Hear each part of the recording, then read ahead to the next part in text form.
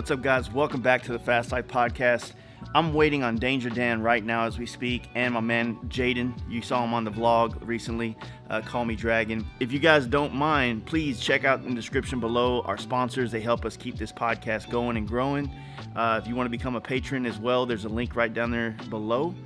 And you can help support this podcast to bring on more guests like Danger Dan and people from all over the country. So if you guys haven't heard of Danger Dan, he's literally the most interesting man on a motorcycle, in my opinion.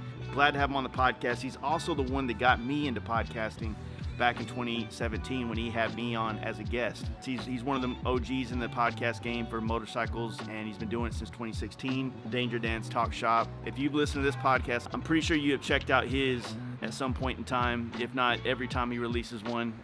Great guest, great interviewer, great perspective he brings to the table, and just honored to have him on my show. What's up, baby? What's up, dude? You ready to get weird? Let's get weird. Got this full of Everclear. Sprite. Dude, it smells like you guys have been fucking huffing paint in here, dude. That's what we doing here, buddy. Cruising down the road. Got a little wet on the way here. Yeah, it really smells like you guys have been huffing paint in here. It doesn't smell like anything's been getting done. Dan, welcome, man. Dude, it's like just like I remembered it pretty much. Fucking go live and it's like scared to talk. No, so what I was going to tell you, so it says Magooey on this bottle, right? Yeah. So the beginning of that last trip, which they actually, what's today? Thursday. They do the Mezcal Moto Rally starting again tomorrow morning. Mm-hmm. So it's been like a year to the day I left my house to do that trip. Like I left today to go to Austin, went to the hand-built show at the Castle Party, slept under Bat Bridge, and then went to Mexico. But at the end of the Mezcal Motor Rally, I bought I went through Oaxaca and I was buying all the mezcal at every fucking farm I stopped at, They had like this crazy, it's like this chocolate drink. Uh-huh. And they would serve it in like an espresso shot. I don't know if it had caffeine in it or not, but it was so fucking good. I mean, Remember when I came to your house and we did the podcast together, you had a couple bottles of mezcal we tried. Really? We've done a podcast since I started this trip? You had mezcal. You said it was from side of the road stuff. Oh, no, that was from the Desperado run. Is that what that was when from? We rode the choppers like straight through Mexico. Because I can't remember if like... That shit was gnarly. That was like fucking bathtub shit in a plastic bottle with a scorpion in it. But this shit is different. It's different? Well, it's Americanized? No, I don't know. I'm like that. No. What we drank was like bathtub crank or something. Yeah. Like it was not, I don't know what the fuck it was. It's like my buddy still got that bottle. For real.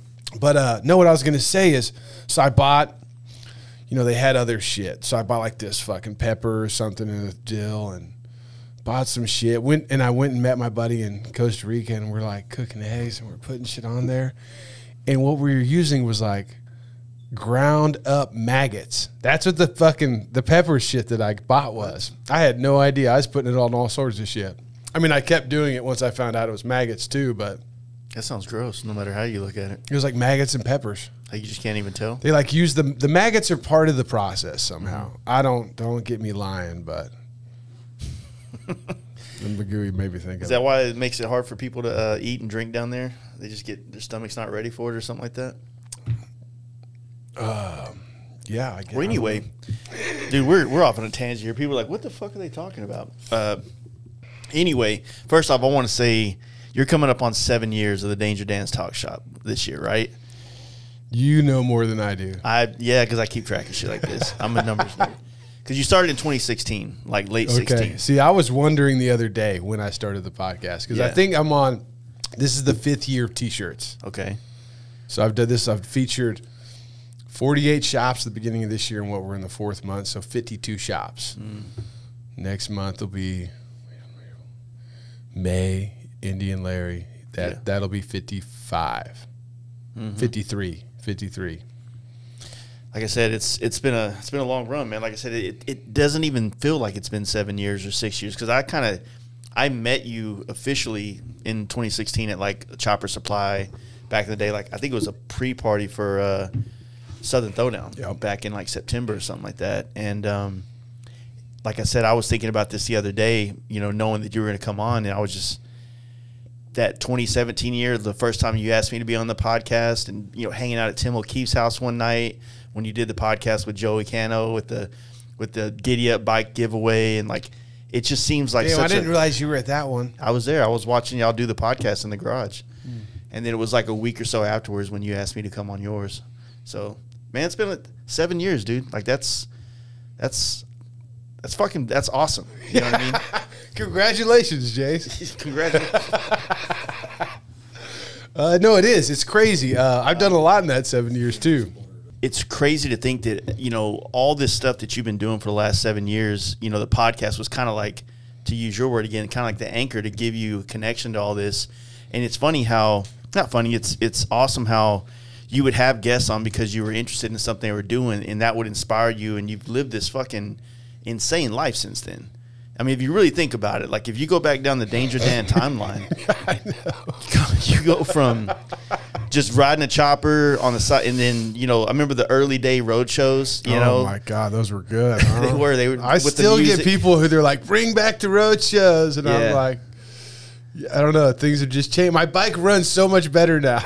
So there's something to talk about. It's like, oh, that was an easy trip, you know? No, there's always something. You know that. Yeah. I mean, even on a brand new bike where you press the button every time. Yeah. Dude, shit happens out there. But it's just like, it's been this progressive timeline of like all these different things, these different rabbit holes you've kind of gone down just to experience it. Like from going heavy as hell with flat track racing, you know, the hooligan stuff, to then finally jumping on adventure bikes or wanting to go down that path, building the Sportster, doing the Mint 400, doing all these other runs, doing these, what they call them, BDR roads all over America. And then, you know, leading up to now, it's like, I mean, to me, it's just like, that's just, it's awesome. Like you continue to get an idea and then do it. You know what I'm saying? And I mean, I try to live that way. Dude, the wind's just blowing me around, dude. I'm just like a butterfly chaser. Okay. Just exactly. I've been giving my kid, one of my kids, I got both kids in jiu-jitsu. And one of them, man, he hammers down all the time. And the young one, he's just like, sometimes he cares, sometimes he doesn't. I'm like, fuck, I'm the same way, you know? Yeah. Or just like gets distracted by, you know, he cares all the time, but like, you know, I see shiny things. It's always like a running joke when you're riding behind me, like, oh shit, Dan saw something shiny because I just turned and go someplace else that wasn't really in the plan. Yeah, yeah. Well, you know, this whole idea for doing this Pan America down all the way, like how did it, I mean, I want to say that we kind of touched on it last time you were here a little bit, but just for context of now, like what was the motivation to go ahead and go through with the whole thing, and, you know, how did it all kind of transpire and come together? Well, you know, years ago I planned on doing it.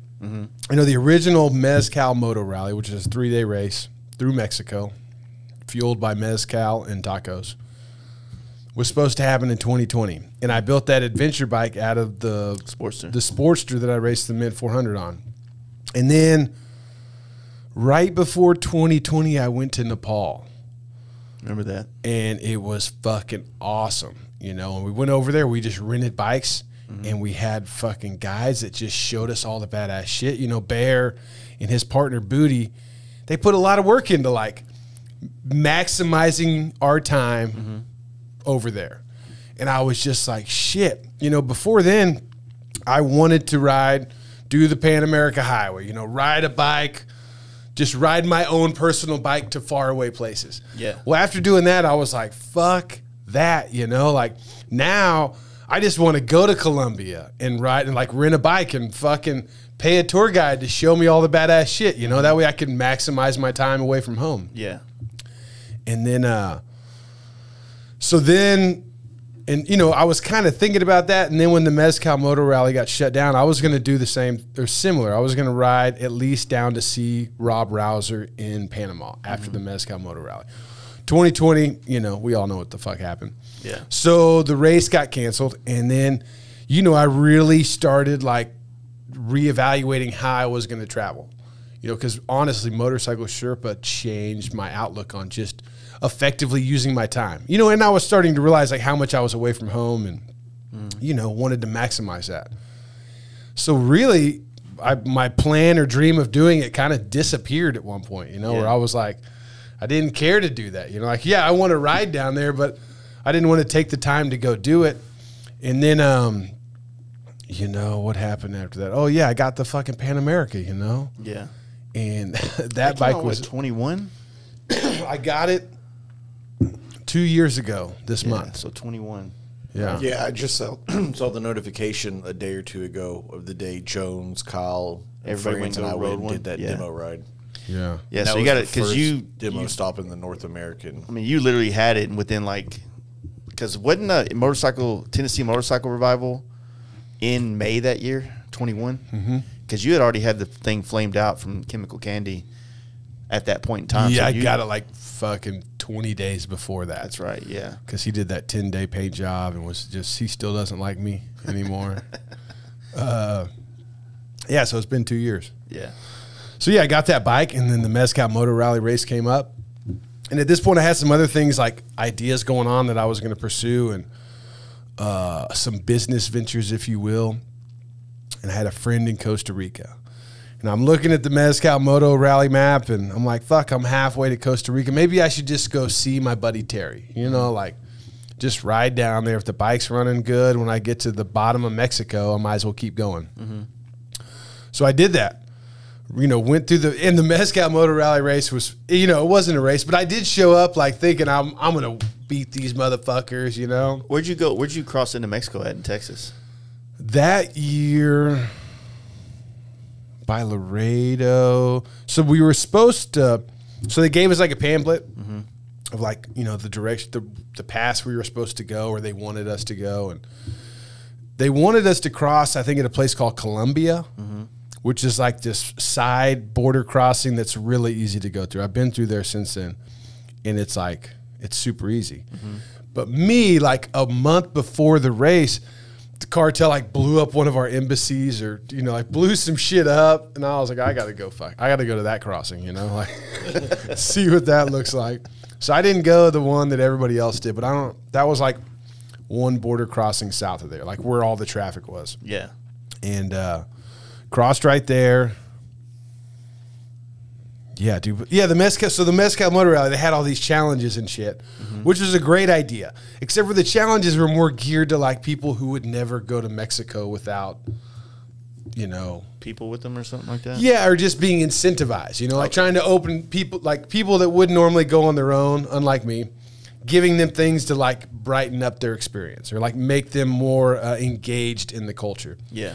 And make things a little bit more challenging than just riding to the first stop.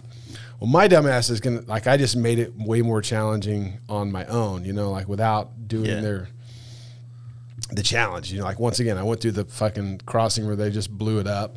It said, don't go to Monterey. I went, you know, Monterey is where fucking Topo Chico's bottled. So I'm like, I gotta go. There's like this picture of this neighborhood in Monterey, and it's all these beautiful houses on this hillside. They're all different colors, and like, I gotta go there. So I go there and get a Topo Chico, and I learned there that Topo Chico's got like 3 different carbonation strengths.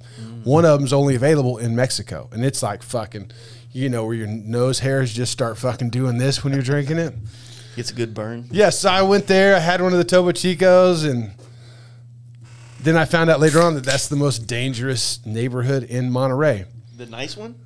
Well, I didn't say it was nice. You said it was pretty or some shit, didn't Well, it's just very colorful, you know, like, but you know, it's like, it's not like really nice houses, but it's like the people in that neighborhood take pride in their house. It's not like it's big and they have a huge yard, but like, you know, they're like people of the community, you know, they're from Monterey, you know? So what, like, so let me go back to this border crossing thing. How, I think that's the only thing I'm kind of nervous about, like, because I really want to do a Mexico run. I don't know when it's going to be time. You know, this whole thing that you just did is like my goal in life, right? Don't think about it too much. Well, I'm an overthinker, though. That's just the way I'm designed. You know, 7 years. Exactly. But, and I mean, like, I don't know.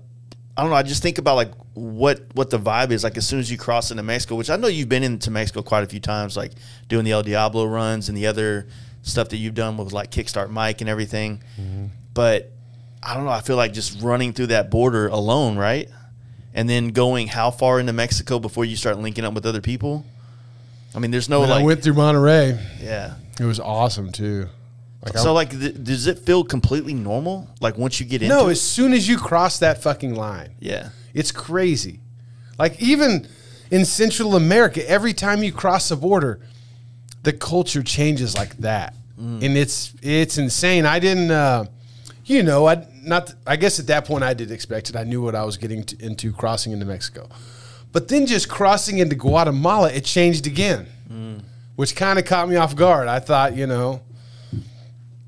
that Central America was just Mexicans from further south, but it's not, like the further you get away from Mexico, the harder it is to find like a tortilla with meat in it. Like it's funny, like in Mexico, you find the tortilla on the taco with the meat and stuff inside. And the further you get away from Mexico going south, the further the tortilla gets away from your plate, like first it's like beside it or like on the plate, but it doesn't have food in it. And then it's next to the plate. And then it's like, it's just gone. Yeah, no, they don't even have it anymore, But yeah, each border is, especially Mexico and Texas. Now, there's some spots like in America where right on the border it kind of feels, like Mexico. But dudes, even then, once you cross, it's like, and I think there's also like the element of like not being able to you don't have a lifeline at that point. Like you just crossed the border. You don't have the same like resources. Yeah. Even though they're right over there, you can't use them the same way once you're in Mexico. But I mean, that's also what makes it so awesome is just that feeling of like, it's like you just challenge. Ventured out. It's like, I didn't even learn hardly any Spanish or any of the languages. But it's kind of like, accentuates that feeling of being someplace foreign, not even being able to speak their language. Now it does have its downsides, but I like that feeling of just kind of being. So would you say away. Spanish is like the main language that would have helped you throughout the entire trip? Absolutely. You know what I mean? It slowly evolved as I went south too.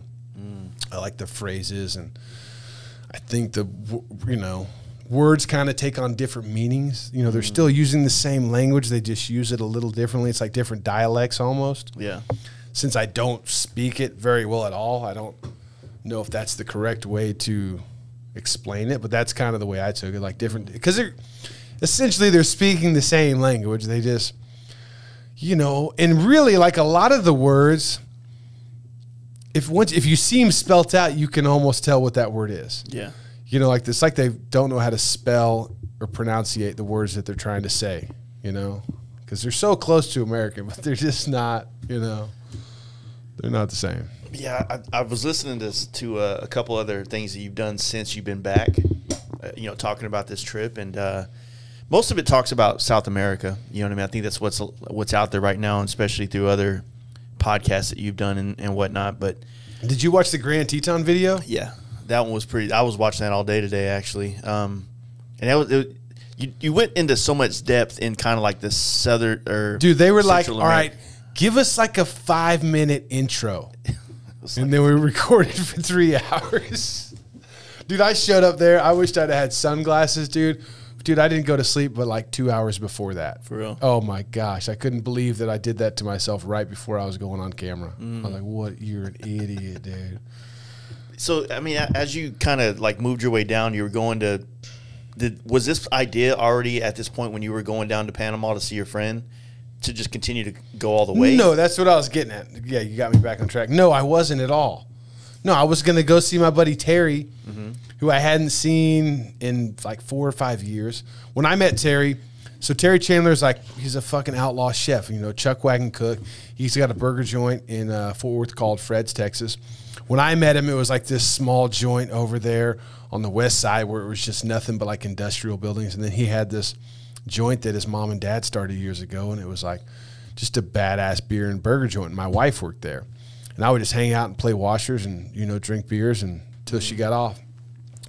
But he had a beautiful thing, and like what I loved about his restaurant was like it seemed like everybody that worked there enjoyed working there, and he was real big on like creating an atmosphere that people wanted to be at, and people that worked there for a long time, like You can go in there today. It's changed locations multiple times, and there are still some of the same people at the new location as there were 10 years ago. Damn. So it's still around now. Oh, yeah, absolutely. Nice. Yeah, he still owns it. And, you know, the story of him getting down there, it's, you know, he's a surf bum from the South Texas, you know, at the heart of it. Yeah. But anyways, so I go down there and visit him, and I show up on the beach, dude. It was like Easter week, which made crossing Central America a fucking nightmare. And get on the beach. I got bottles of mezcal. They got fucking acid and rum. And, dude, we just camped on the beach for like 3 days. I learned to surf. It was a full moon. And, dude, the very first night, you know, I kind of told him why I made the pilgrimage. And, dude, the first night was so cool because when I called him up like 3 weeks before that, I'm like, hey, man, I was looking at the map, and I'm going to be close to where you're at in Mexico. I think I'm just going to come down. And he was like, and this is the first time I've talked to him in 4 years. I get a number from somebody else. I know he's in Costa Rica. Get him on the phone. And he's like, you're coming to Costa Rica on a motorcycle by yourself? And I was like, yeah. He goes, man, that's fucking awesome. You know, and I was like, oh, I got to go see him, you know? So when I get there, we're literally just like, we can't look at each other and not smile, you know? Like, I mean, this dude, he's amazing. So anyways, we're talking, and I'm telling him like all these ideas I have, and I want his blessing, and I want his help. And he's like, yeah, man, you got all that. I will help you out however I can. But here's the thing, Dan.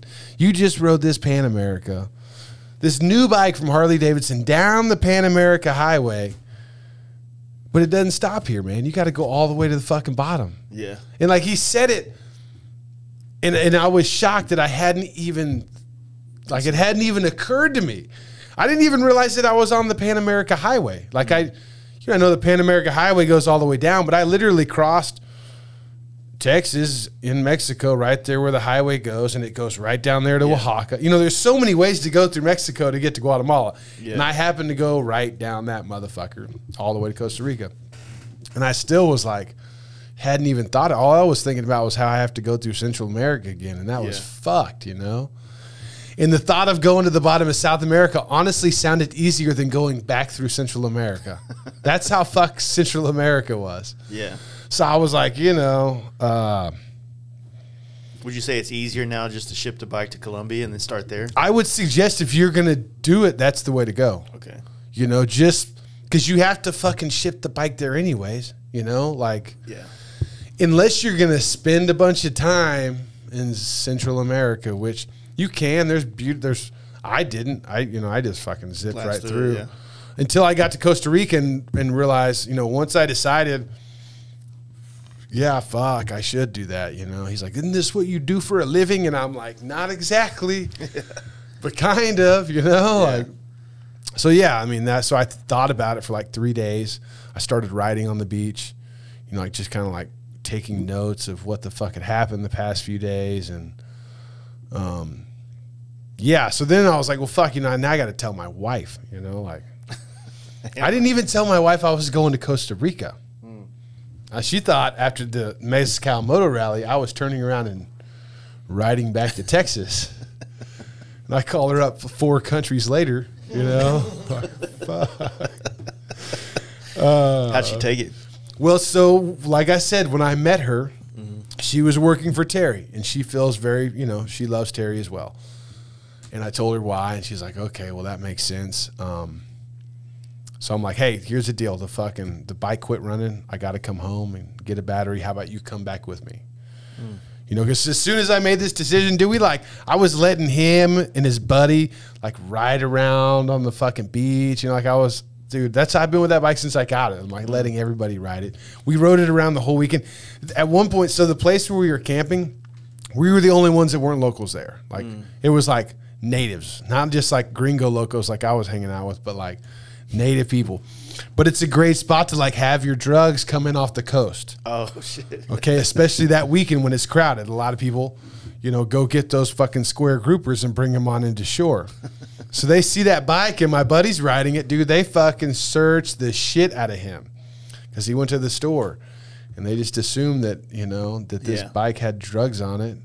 And he tells me all this, and I'm like, fuck, you know, like I've got all the paperwork, and Yeah. I didn't have any dealings with the police until I got to Costa Rica, and I was not going the speed limit at all anywhere, not even close. Yeah, because you had one part where your license got lost, where you were dealing with like some weird cop interactions there. God.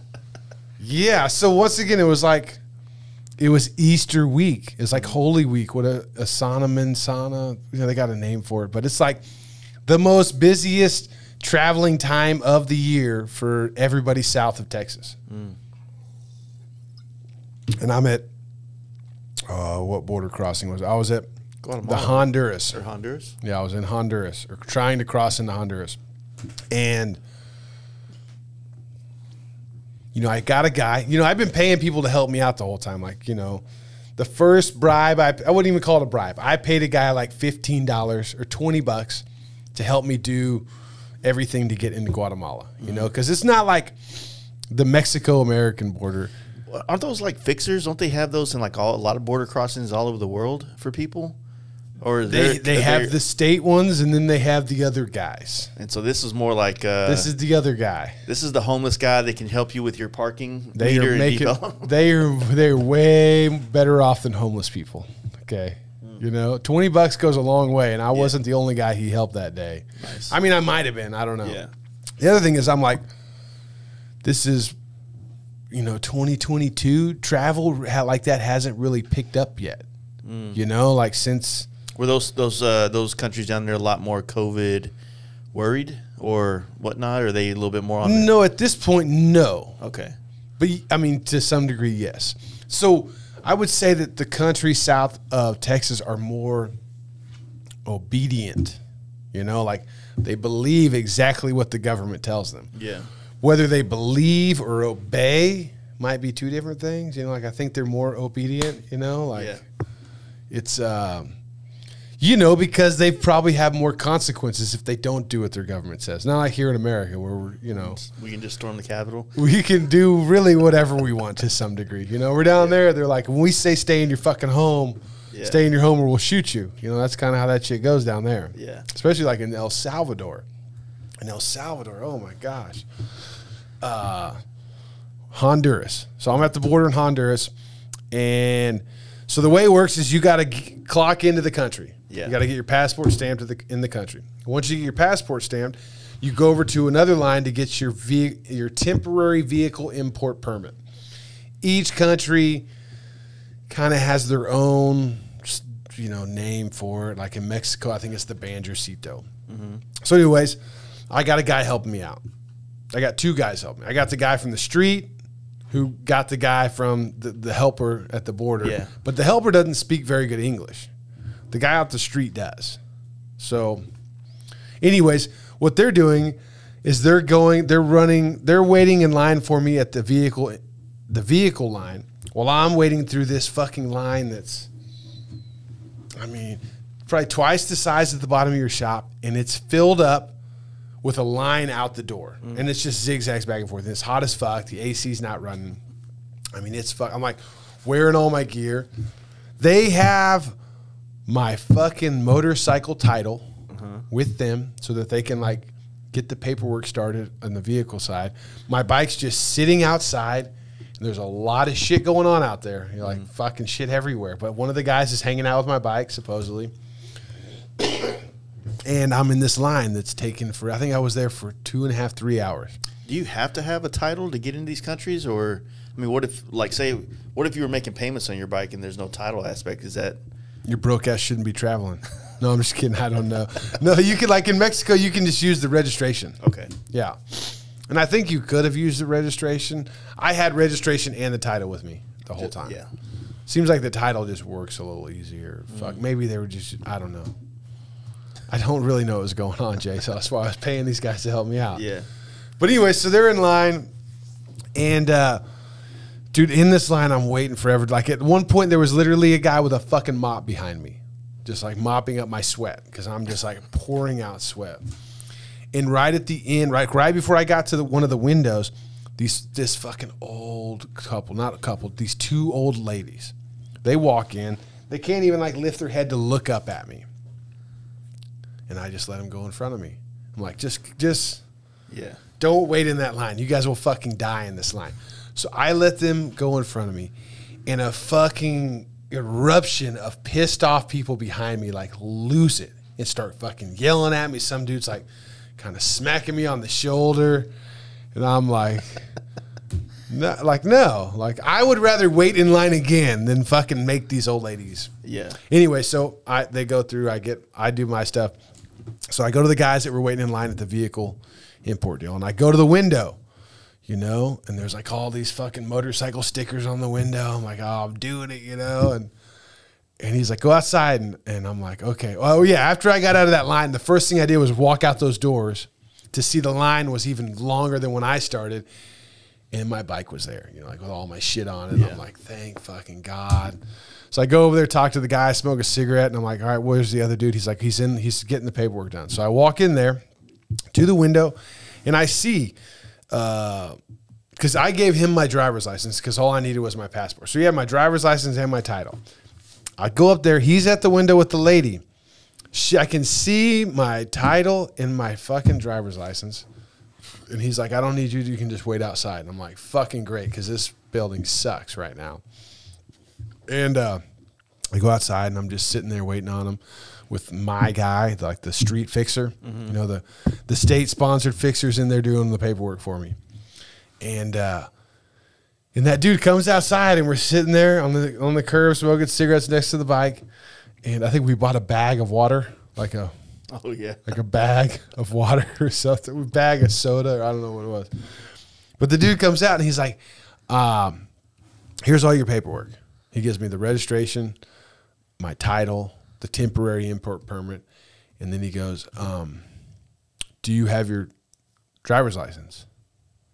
I'm like, no, you gave it. Like, I gave it to you. And he's like, I don't know about that. And they start arguing back and forth in Spanish. And the dude next to me, he's like, all right, check all your shit again. And I'm like, okay. And I fucking pull out my fucking wallet, all my shit. And I'm like, dude, I don't have my driver's license. The guy goes inside. Then he calls the guy next to me. He's like, hey, check your shit again. He can't find it in there. And I'm like, what? Now I'm like starting to really sweat. I was sweating earlier because it was fucking hot. Now I'm sweating because I don't have a fucking driver's license, and I'm deep. How useful was a driver's license doing all this as opposed to just a passport? To get your vehicle import permit, you still have to have some kind of license. You got to have like a driver's license to say that you know how to drive a vehicle. Okay. So, yeah, I needed it. Like I needed that motherfucker. And but I have everything else. Anyways, I'm like, the guy, that goes on. They can't find it. They say that the lady behind the counter lost it. And I'm like, all right, will $100 makes this motherfucker, like, will $100 make my license appear? And they're like, no, like, we really don't have it. So now I'm like I was already worked up, like, from just leaving my bike outside for hours. Now this happens. I'm like, no fucking way. So I call up Terry, and Terry just kind of laughs. He's like, yeah, Central America's kind of like living in a nightmare. Like, it's no big fucking deal. He's like, but what I would do if I were you is I'd go to the police station and get a police report saying that you had your license and you lost it, you know, or it was stolen, or just say that you had your license long enough to get this paperwork, but you don't have it anymore. Just so that you have a piece of paper when you get to the next border saying that it's gone. So I go, there's a police station like right there in the same, like, you know, we just walked to it. It's right there. And I got my street fixer and I got the state fixer. I go in there, and the cops are just like sitting behind this desk, like playing on their fucking cell phone. Like, just look up at us like, what the fuck do you want? And the guys tell him, and I'm talking to him, they're talking to him, and he just looks at me in English and goes, the electricity's out. And he goes back to playing his phone. And I'm like, what the fuck? I look up, and there's like streamers on the air conditioner that are just blowing. You know, I'm like, what the fuck? No way. You know, so I just walk outside, and I tell the guy, like, hey, motherfucker, that guy's full of shit, you know? Like, what's going on here? He's like, I don't know, man. They just can't help us out. And I'm like, well, go ask him where the next police station is. So we go back in there. I pull out my phone. I'm like, show me on this map where the police station is. So they show me. It's like 30 miles up the road. God damn. And I'm like, okay. you know? And they're like, all right, now you need to pay us. Like, now you want me to pay you after you fucking lost my license? Damn. So I give them like, I don't know what I gave them then. And I leave. And I'm just like flustered, you know, like worked up. I'm sweating. I'm fucking like just amped. You know, I'm like, am I going to be able to get out of Honduras on my motorcycle? You know, like what the fuck? And I get to the next town where the police station's at. Roll through town, get to the police station. There's like this courtyard, and I just pull right up in that motherfucker. Dude walks out of the deal, hand on the gun, and I'm like, oh my God, you know, like fucking stop. And I put my hands up. I'm like trying to tell him, you know, that it's okay. I understand your fear. I'm like all in black with a flamed out bike. And then another dude walks out. And then I get my helmet. Like I get my helmet off. I'm like trying to like slowly reach in my pockets. And then this beautiful girl walks out. And they're all in police uniforms. Like, damn, you know, and they don't understand anything I'm selling them. You know, like I'm trying to tell you, I need a police report. They don't fucking get it. And then this fucking fat lady walks out, and she's like in office clothes. She's not in a uniform. And her and the girls just start fucking going back and forth, smiling and laughing and looking at me. And I'm like, what in the fuck? And finally she looks over at me and she's like, will you marry our friend so that she can go back to Texas with you? And I was just like, no fucking way is this happening. Yeah, it was like the fucking Reno 911 of Honduras. Oh, yeah, I left out the best part of that whole fucking story. When in between the police station and the border, I'm like fucking going to that police station, and I come around a turn, and there's like a mob of people in Halloween masks with sticks in their hand, and they're fucking hitting the truck that's going right in between them. I'm like, no fucking way. And I just like, I can't even believe what I'm seeing right now. Like, I am in the nightmare. This isn't like, this is fucking crazy. Yeah. So I gun it. I ride straight into the middle of them. And there's like Donald Trump on my left, Donald Trump or Barack Obama on my right, both with sticks in their hand. And they're just looking at me as I drive through this fucking mob of people. They were just as shocked as I was. And that's wild.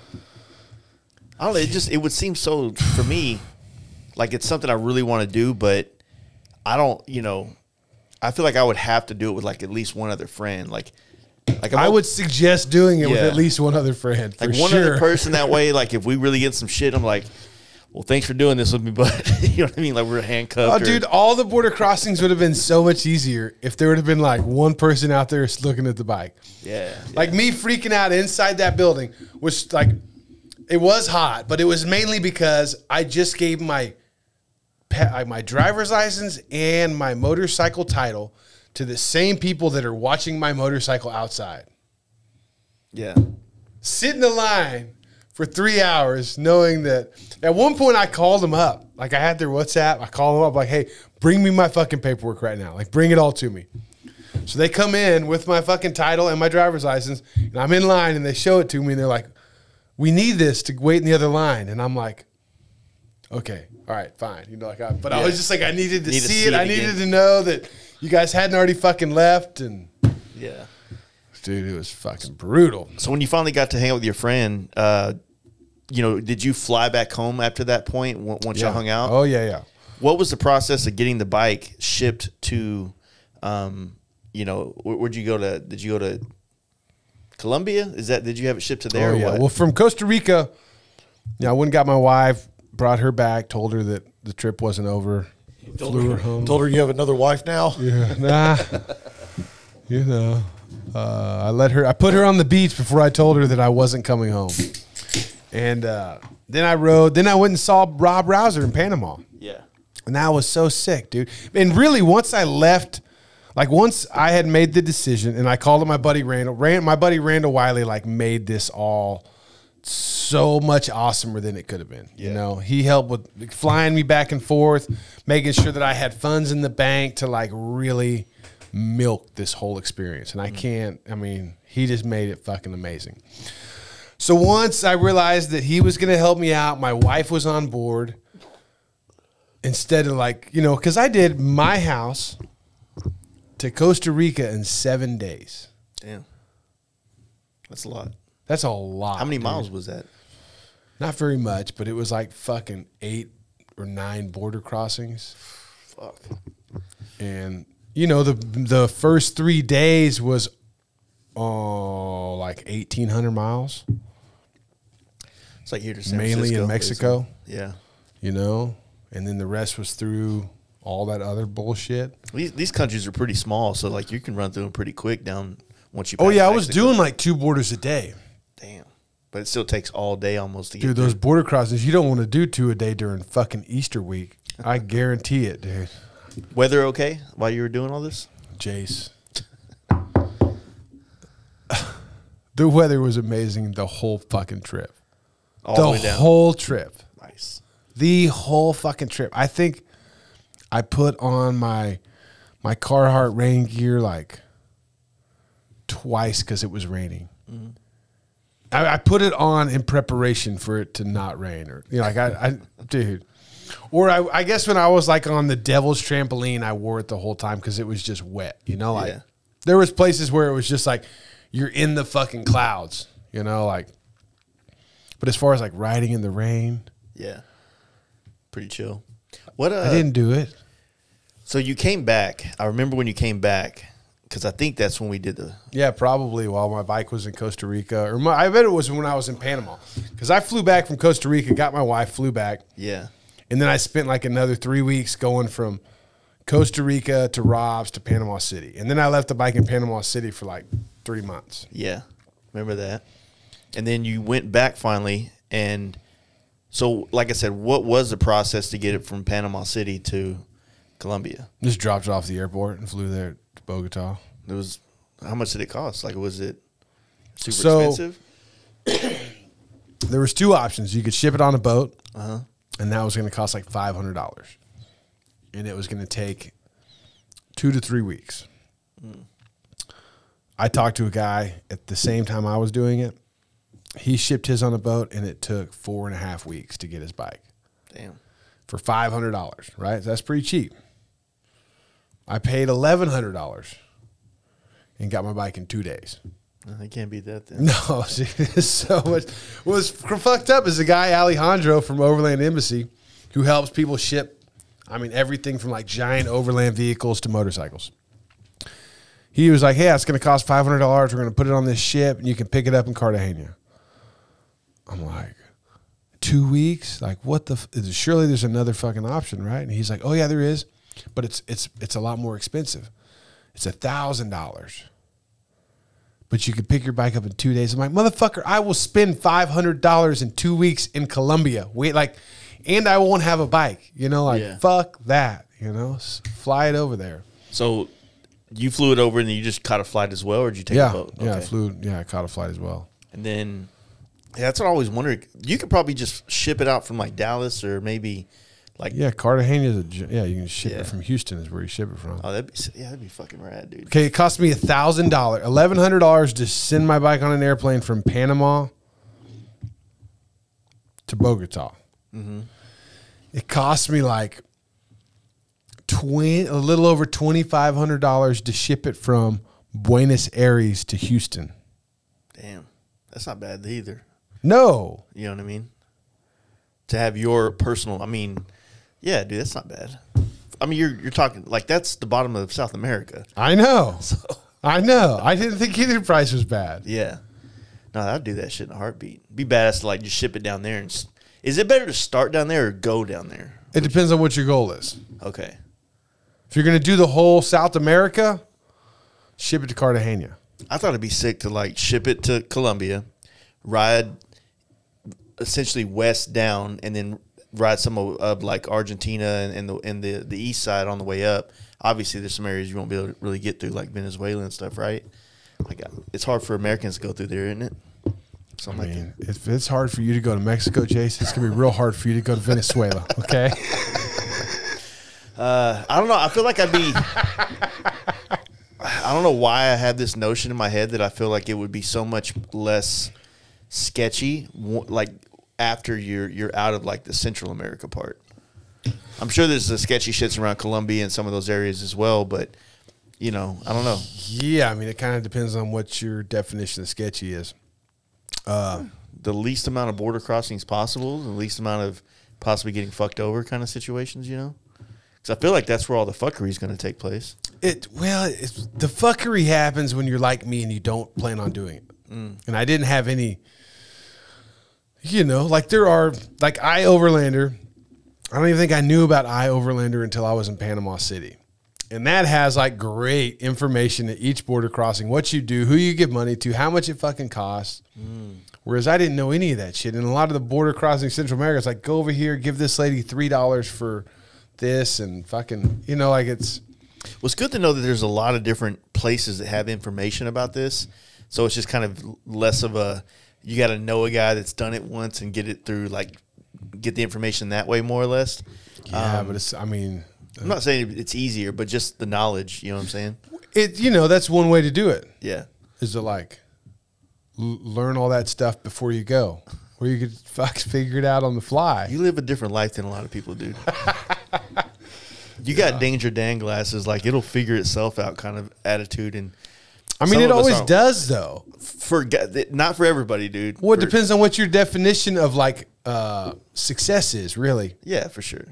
But it's like that will be manipulated by the time you finish this. We trip. all know somebody who makes the worst decisions but always lands on their feet. Are you fucking saying that I'm making bad decisions I'm not over saying here? they're bad. I'm saying that there maybe could have been better decisions. Yeah, you could have done a little bit more research. But what would that have gotten me? I don't know. Like I said, some people you can just throw them fucking, in the air. you know what, man? I got to the Honduras border. I paid this guy. I paid that guy. I did the right paperwork, and then I just walked through, Yeah.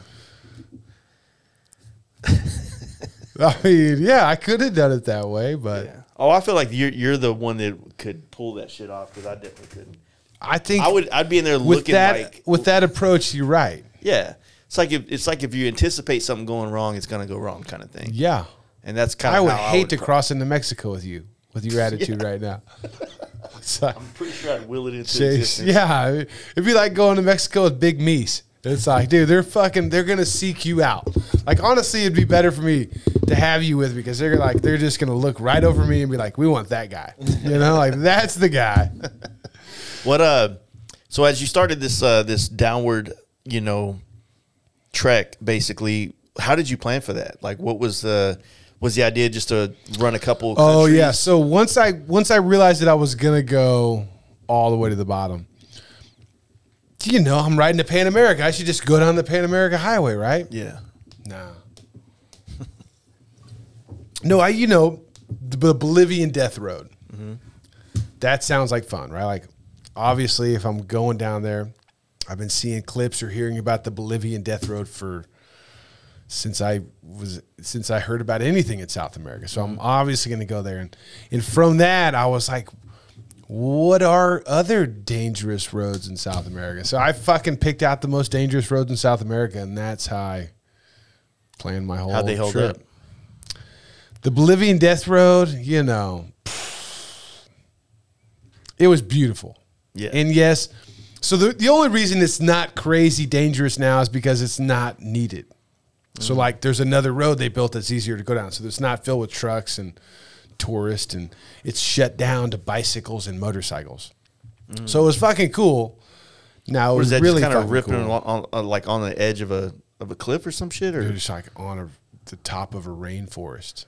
sounds rad. It's so good. There's like fucking waterfalls coming out onto the road. It's incredible. Yeah. It's incredible. But as far as like dangerous roads, like the first one I did was what was it? The Devil's Trampoline in Colombia. Now Colombia is fucking amazing, dude. Super, super fucking cheap, beautiful. The food was great. The hospitality, the places to stay were great. And started in Bogota and I just worked my way towards Medellin. And on my way to Medellin, there's a guy, this super rad dude, I think his name's Ruiz from Bogota Harley Davidson. He reached out immediately, wanted me to come see him. They weren't open the day, or maybe it already left there when he reached out or found out that I was down there. We got a friend named Janelle, and I think she told him I was down there. So he called me up and was like, hey, stay out of the major cities, get off the fucking road, find a place to lay low for a couple days because there's an election going on. If the wrong guy wins the election, You don't want to, you know. So I'm like, okay. I found a sick fucking hostel, dude. This hostel I found in a place called Guatape. This place Maggie Hicks told me about. She just told me I needed to go to Guatape. So I go there, found a hostel that's got a recording studio, a fucking mini ramp. It's like fucking cheap as shit. And it was awesome. So I go there, I hang out with a bunch of French people, dude. There's like a whole bunch of French people that moved there and like started making their own fucking cheese and wine, and they had like fucking like, what do you call it? Like when you take duck. Anyways, it was awesome. I stayed there for like 3 days. I didn't get any work done. It was just like hanging out with rad fucking people. That's got to be one of the best byproducts of this is the people that you meet, especially the other people traveling and finding out more of their purpose to be on the road. Why are they here? Dude, Colombia was filled with fucking Europe, people from all over the world. Like kids backpacking through Colombia, like you heard about people backpacking through Europe years ago.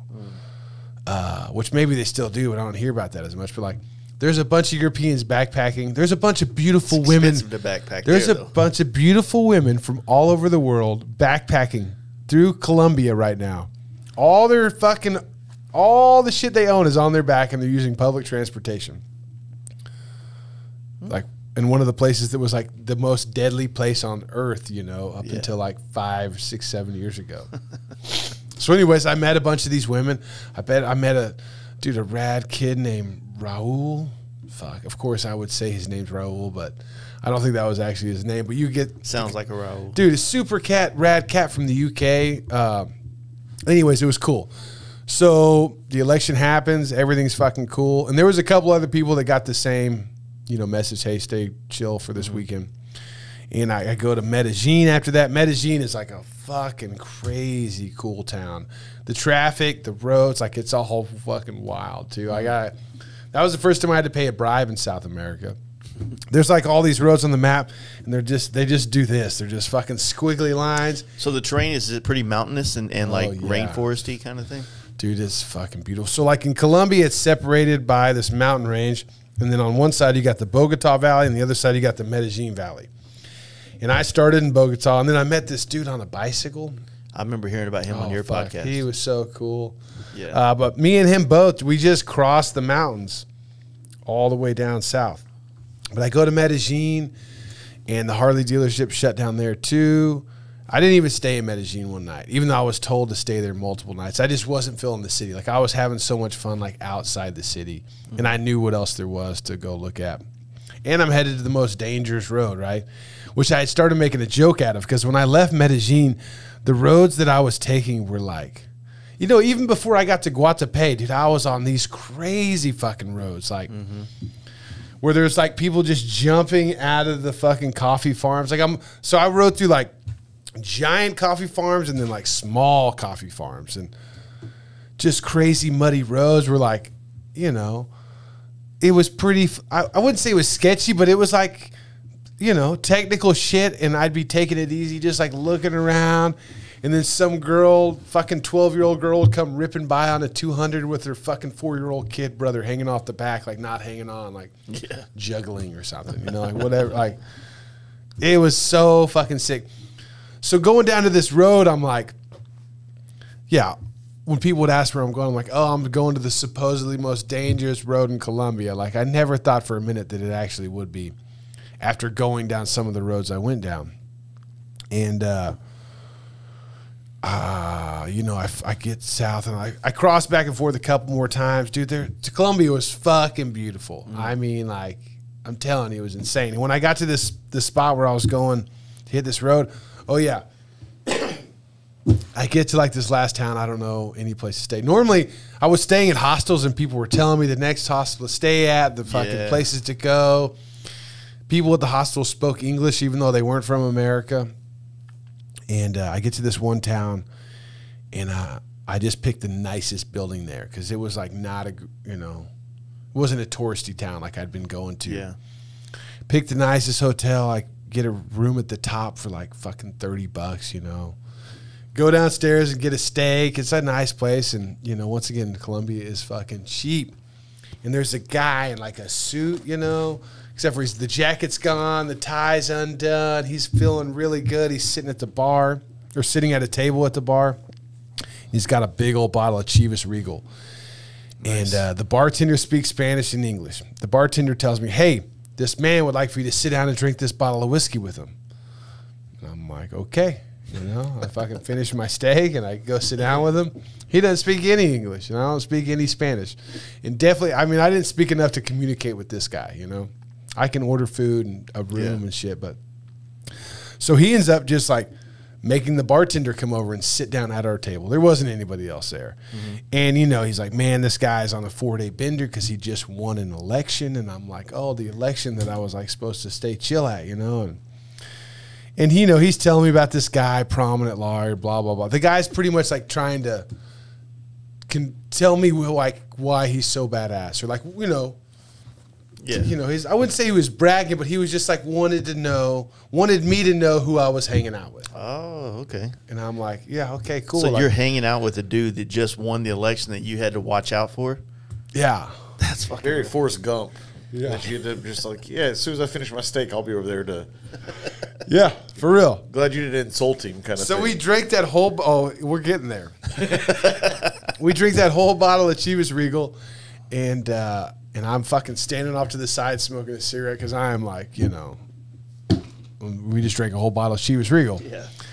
And he comes up and just grabs me by the arm and drags me in the bathroom, and I'm like, no way. You know, like, obviously, you know, I drank coffee at the Source. I wanted to do some cocaine while I was in Colombia, but I didn't, you know, I wasn't going to go looking for it. You know, like, that's how, you know, that's how you make the headlines, you know, like fucking dumb American, you know. But sure enough, this dude in this suit drags me in the fucking bathroom, pulls out a bag of cocaine, and I'm like, no fucking way.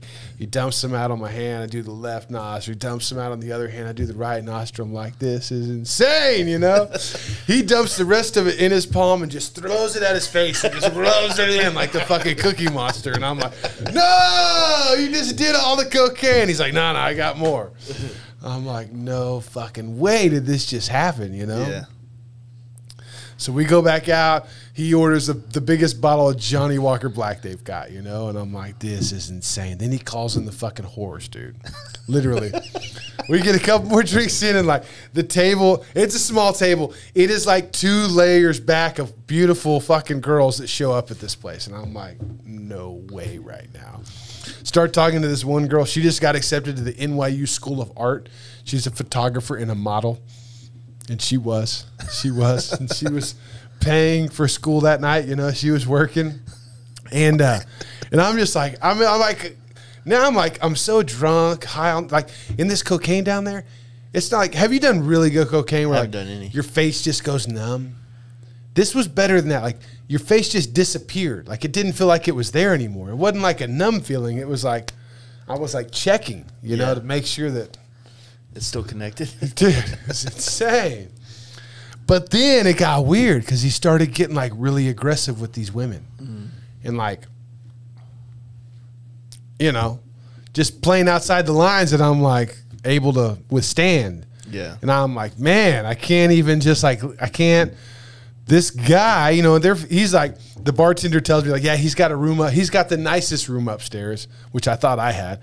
He's got the nicest room upstairs that has a fucking hot tub. And I'm like, I can only imagine where this is going, you know? Like, but I was just like, dude, I can't, like, he's going to fall and hit his face on something if I have to go up. Like, you know, if he's doing this out in the public, and maybe it's more like accepted down there, or like, I don't know. The guy was fucking on a 4-day bender, you know. Anyways, I just walked away. I just had to leave him. I was like, fucking just walked away. Yeah, that sounds about right. I mean, that. I don't know, man. When in Rome, like, I don't know. I think I did the right thing, but I'm like, what would have happened, you know? Like, where would that night have gone? It's crazy. He won an election, but he was alone, like no kind of security, nothing like that. I'm sure that he was just passing through this place, or maybe he was just coming back to like his. Hometown I don't know. area. No, I mean his hometown. I mean, maybe, you know, who knows? That's wild. Like, I don't know. Maybe this was just one of his places where he has businesses. Because the place was like a business place. Yeah. Like, it was like, there was a lot of stuff in this town, but it wasn't like touristy. It was like, I don't know, that maybe there was whatever there was stuff going on, and these were worker people everywhere. Okay. And then this was the only giant white building that was a hotel. So how long, like, how many different times did you kind of like do layovers where you would come back home? You know what I mean? On this. So I went from Texas to Tamarindo, Costa Rica, went home. Then I went from Costa Rica to Panama, went home. Then I went Panama to Quito, went home, and then Quito to Santiago, came home, and then Santiago to Ushuaia to Buenos Aires. All the way down. Yeah. So when you were in Colombia, like how long did you stay there versus like, I mean, out of all these states, or I mean not states, but countries that you were in, like did it just get better the further south that you went, or did it get more rural, or like what was kind of like the concept here? Because I heard in some of your podcasts we were talking about like when you got closer to Patagonia, like the different, you're running into these other bikers and things like that, and yeah, it's just, dude, that's like I say, those imaginary lines. You would be amazed at like how much shit changes when you go from Colombia to Ecuador. Like it's just fucking totally different. Ecuador to Peru, it's like really changes, and it's like, yeah. So when you leave America, motorcycles go from being like a recreational vehicle to like a utilitarian vehicle pretty quick. Like Mexico, there are people riding around for fun in Mexico, don't get me wrong, but the majority of motorcycles in Mexico are like being used because gas is cheaper. It's a more effective, efficient way. You know, you can live in a shack and not have a driveway and still park your motorcycle somewhere, you know, like, so there's just more use. There's a lot of motorcycles, but they're being used for work. You know, the people aren't just driving them around to have fun like we do. Yeah. And it kind of continues that way till you get to Colombia. Was the first time I started seeing like locals out riding motorcycles for fun. Okay. And then it kind of disappears again. Right as you leave Colombia and go into Ecuador, then Peru, it's like fucking Peru. There were so many fucking motors. I mean, so many motorcycles. And the cars don't even see you. The cars don't even acknowledge your presence in Peru. Like, they just know that you have to get out of the way because you're on a motorcycle and they're in a car and they don't care what their car looks like. Yeah. And that kind of stays the same until you get to Argentina, and then it changes, and then it's like there's fucking bikers everywhere. Now when I hit Argentina, it's like it would be difficult. Like when I started looking, you know, as I've been paying attention to people that do like tours down there, they don't do them the month that I was there because it's like it's like their vacation month, which was awesome for some dude traveling on his own because there were so many other dudes on motorcycles out with their buddies, you know, on the open road, fucking camping and fucking drinking and cooking out food. Like it was, for traveling on your own, January is the month to go down there. Now, most of the tour companies go in like February or March, like once those guys have all gone back to work. Now, temperature-wise, like, is it like super cold down there in this Remember time? earlier when you asked me how the weather was? It's perfect. The whole fucking trip. Yeah. Like literally. And I didn't like plan my trips back to America because the weather was bad down there. I just like, I had commitments, you know, like, and literally without trying, I nailed it. Like straight up fucking nailed it, dude. Even going through the rainforest, like I got there. So if you don't go to the rainforest during the rainy season, supposedly it's not as pleasant as a time to be there because there's a lot of like plants that look fucking dead. You know, it gets dry as shit in some places. Like obviously, like really deep in there, it's, you know, it's just the rainforest all the time. But man, I nailed it. It was fucking, Peru was crazy too because like you go within a 6-hour ride, same day, you go from desert up and over a fucking 15,000 foot pass down into the rainforest within a few hours. Damn. Like you just see the landscape changes so fast in front of you. Like, I mean, literally like you ride from a desert with cactus and sand to the most dense rainforest on the planet within hours. And you just see the land. Like you go up tall and then as you're descending, you know, you lower in altitude as the trees just start getting taller. And the lower you get, the taller the trees get. And next thing you know, the fucking trees are huge and there's vines and shit everywhere and fucking birds and like there's just people out drying coca leaves everywhere and then you just buy them and then you eat them. And how does that feel? Like, was that like, in there like a heard somewhere like when you eat them, it does something to you, right? Yeah. Is it good? Gets you so high. No, I mean, it's like, you know, that was obviously one of the, that was one of the things I wanted to do while I was there, because I'd heard about my friends that lived there, you know, always chewing on coca leaves. Yeah. Talked to people that had traveled through there where they give them to you on the buses because the altitude changes so much that it like helps with altitude sickness. So as soon as I could get them, I fucking bought a giant bag, you know, and then it was like underneath my cowboy hat, you know, on my back of my pack. That was always filled with coca leaves.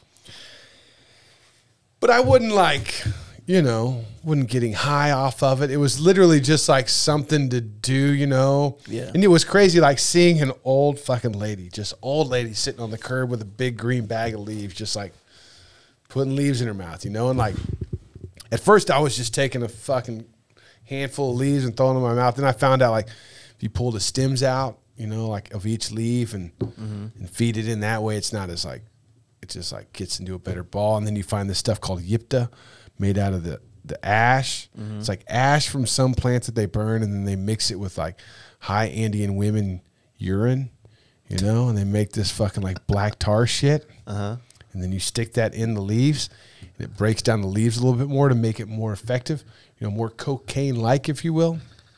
And you know, your mouth goes numb, like you get like a dental numbing agent. You know, that that's the kind of feeling you get in your mouth. But I never really like noticed any real effect until one day I climbed one of those passes without chewing on it. And you get like, I was like fucking nervous, or like nervous isn't the right feeling, but you know, Anxious a little bit? yeah, like there was some anxiety. That's exactly what it was, like anxiety climbing this mountain. And I didn't know what it was. It was kind of raining, and I'm like, just wasn't feeling stoked. Yeah. I guess, you know, it was like crazy when you see what you're doing and you're like not like, there was more anxiety than anything else. And then I guess, there was like some construction, so the traffic stopped, and filled up my mouth full of coca leaves. And you know what helped? Maybe I was having withdrawals. Fuck, I don't know. You know, That's what it sounded like to me. you know, Come but, down. but you know, I know that's specifically like why they give it to foreigners is it helps alleviate, you know, the tension from the lack of oxygen. What would you say on this trip, like south of like Colombia, was probably the most beautiful? Like the most like... I'll tell you this. Ever since leaving Texas, on this trip specifically, not until I got to Argentina did I go, man, I got to come back here with my wife. I got to show my wife this place.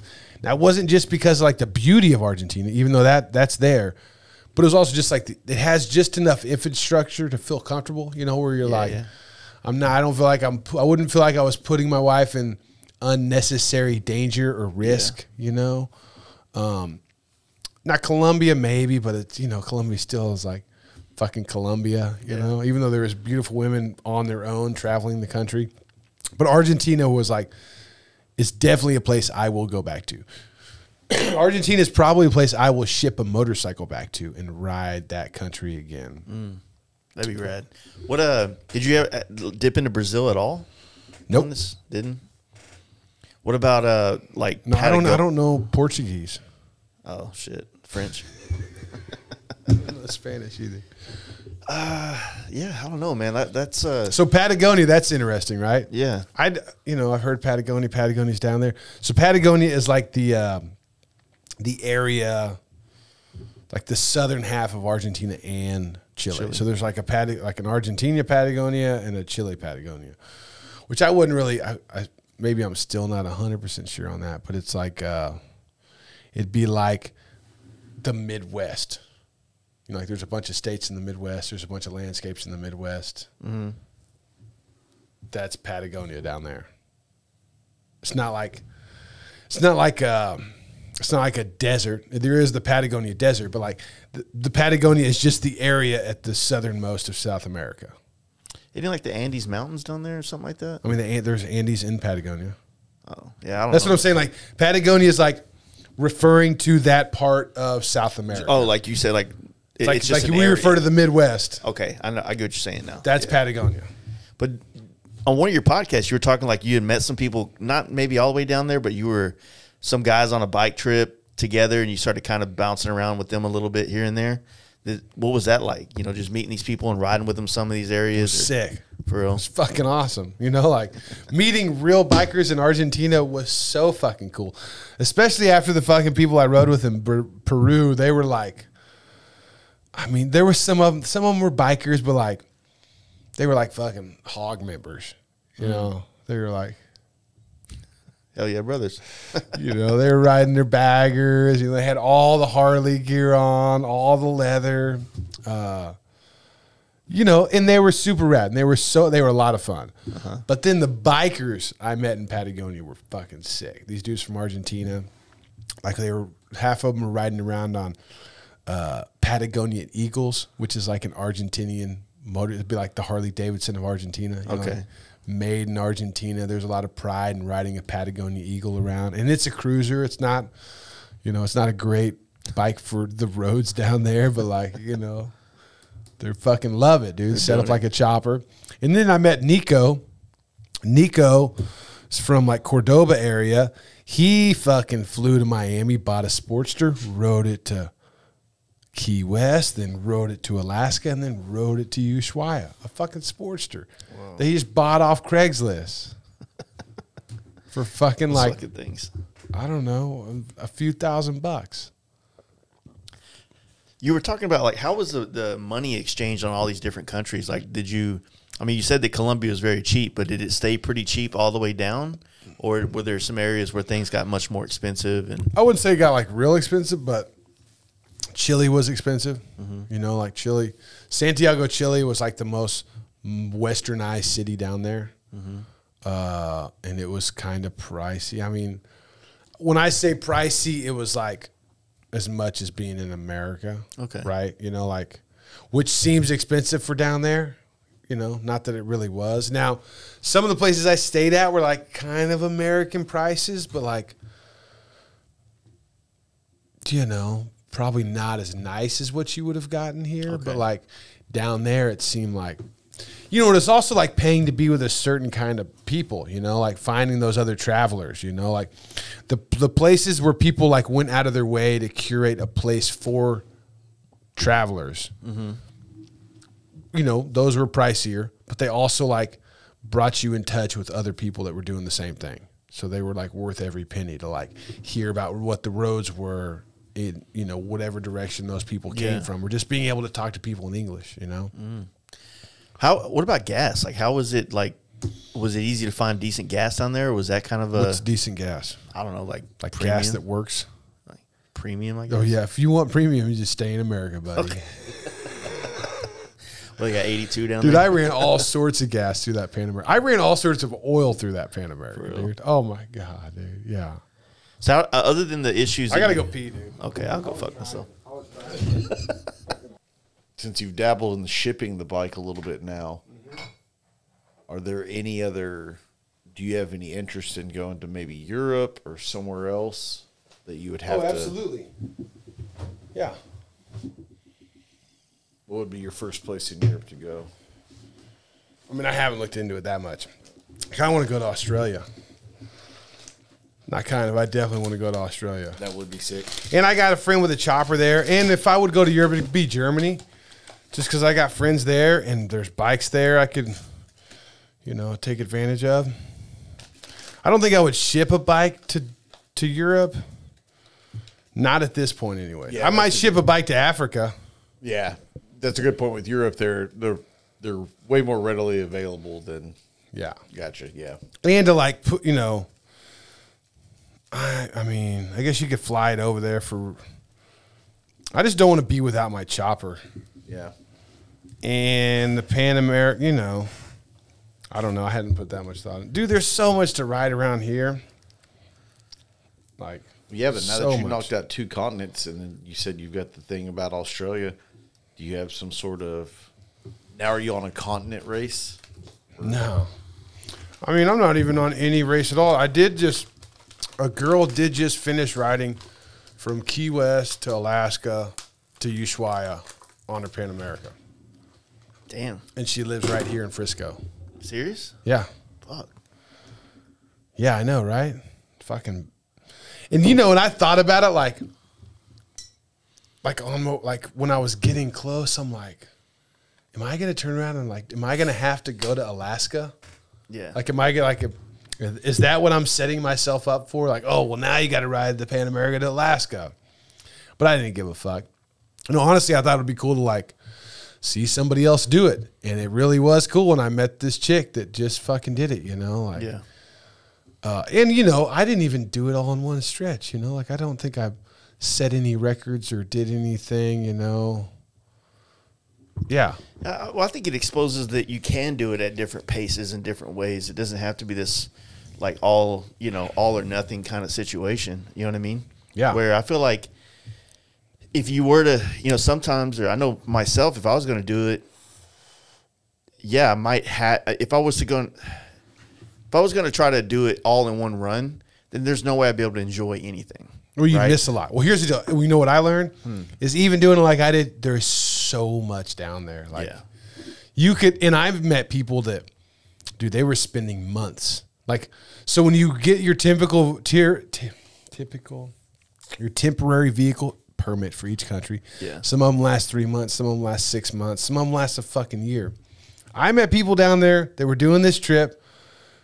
I didn't meet any Americans, I don't think, that were like traveling the whole country or traveling the whole continent. But dude, there was people down there from Europe and shit, and they were literally staying in each country as long as their permit would allow. Damn. Like 3 months.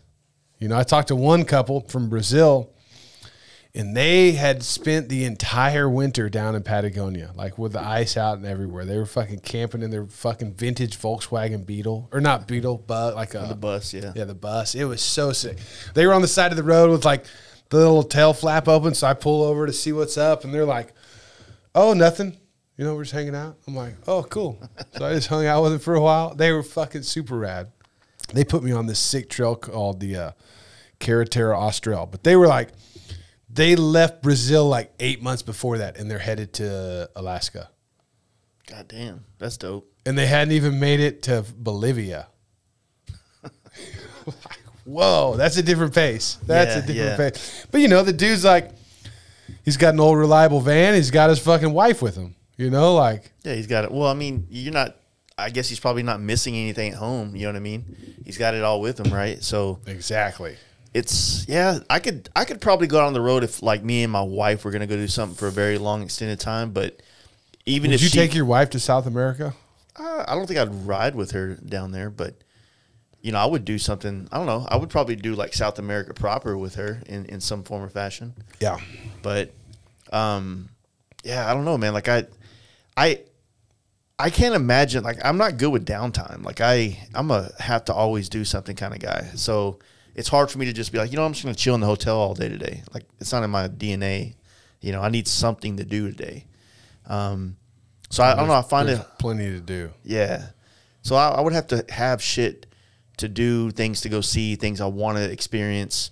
But still, man, like being gone, like me and Jaden did a month last summer on the road. And I mean, I was happy. I was stoked, but every day we were somewhere. We were doing something else. We were doing another podcast, and we're going to a party at this dude's house. You know what I mean? Like, we literally rode here to basically San Francisco all the way up the coast, Idaho, Montana, broke off with the rest of the dudes, and then came and rode all the way back down to San Diego and did board free, and it's like, that was literally a month. And yeah, I was ready to get home at the end of it, but at the same time, it was every day had something. There was like, I think we had one day that was a layover until we got to LA whenever we were doing the Born Free stuff. So I love that shit, but I don't know. I've been wanting to go to Iceland and doing like that whole fire ring thing. Yeah. I just don't know if you could do it on a bike or not. If they rent the bike. What would you do it on? I just rent a fucking vehicle. I just want to go in general. You know what I mean? Iceland. Mm-hmm. Yeah, not on my radar. Yeah, it's photography shit that it's kind of interested. It interests me to go there to experience all that stuff and whatnot. And it's cheap, man. You can go up there for like 7 to 10 days, all hotels paid, vehicle rent. Don't do that. All hotels paid, all inclusive. No, I'm just kidding. I'm a tourist. No, for real. That's the way to do it. That is the way to do it. Rent a fucking. You know what I was thinking? Is like Colombia would be a place where you could go down there and buy a fucking horse and tour the country on a horse. Just fucking riding around to different coffee farms. Yeah. You know, just the treatment I got on a motorcycle from America. Dude, if you rolled up to some fucking farm on a horse or just anywhere, any restaurant, like you're from Texas and you're on a fucking horse, like, come on in. Just fucking put the horse out to pasture. We've got you covered. On all And the, like meeting that kid who was on the bicycle, Sean Dronia. You know, that seemed crazy to me at first, especially because the fucking mountains that he was climbing. And then I went down a mountain that was like, I swear it was like 35 miles of gnarly downhill. I was like, dude, how sick would that be to just be fucking passing cars and shit with no motor? Just like silence. And the way he would talk about like being on the road and it just being dead quiet. All he could hear is himself and the birds and fucking insects. And then all of a sudden an 18-wheeler would just blow by him, you know, almost knock him off the road and then be quiet again. yeah.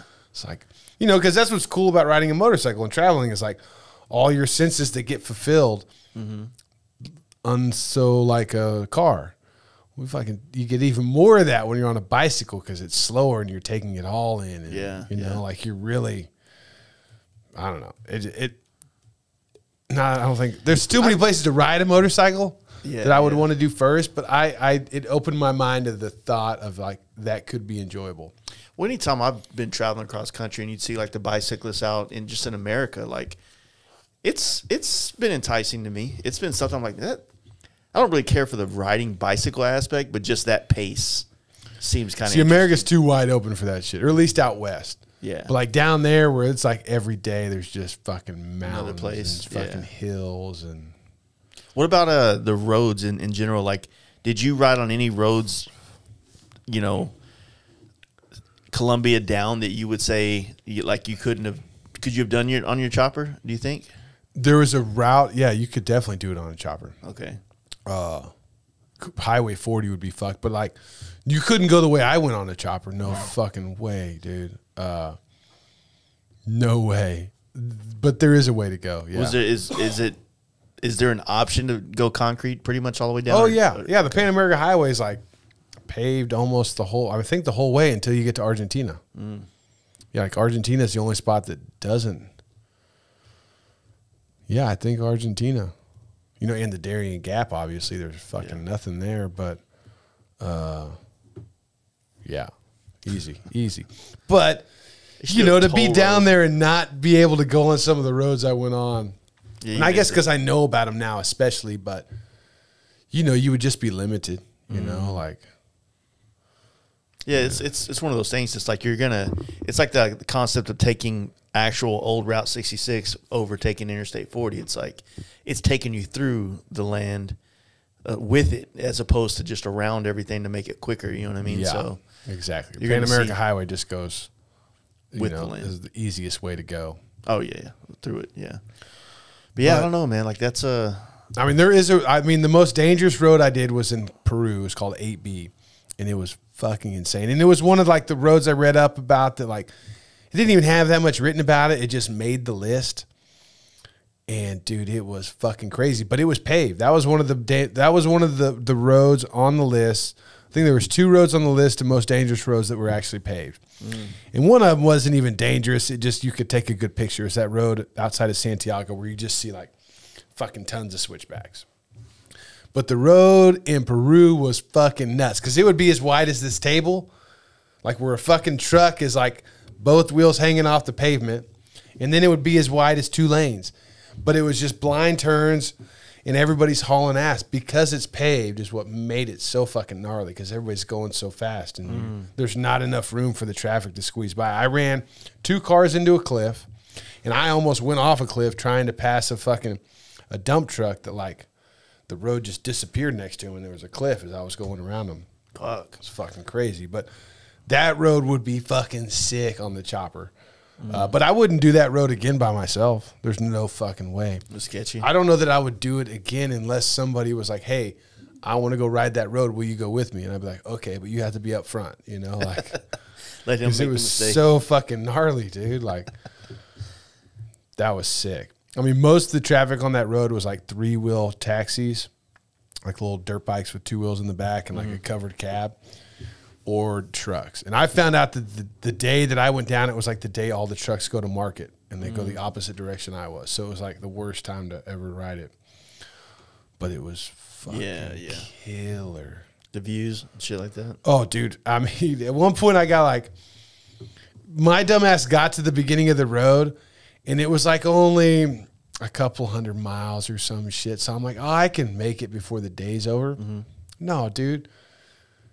I should have stayed with my plan to stay in that town before the road started. But I took off and then it like, you just leave everything, climb to the top of this fucking mountain, and then you just stay on the top, like the spine of the Andes. And there's just nothing up there. And finally I came to like this little restaurant hotel. It wasn't a hotel, it was like a restaurant. And I was like, dude, all I could see were storm clouds up ahead. It was starting to get dark. And I'm like, dude, this road is not safe if the weather's perfect. You know? So I stopped and got some supplies and I was going to find a place to camp. So I leave that spot and I take off and there's like literally there's no side of the road. Like the side of the road is the mountain or the fucking cliff. So for like, I don't know, 30 minutes, I'm like just looking and don't see any place to like set up camp. So I go back to that place where I got the drink. I think I got water and, oh, that's where I got the moonshine made out of coca leaves. And so I go back there and I asked the guy, I'm like, hey, dude, there's like a little piece of grass over here. Can I stay here? And I set up my tent. And he was like, no.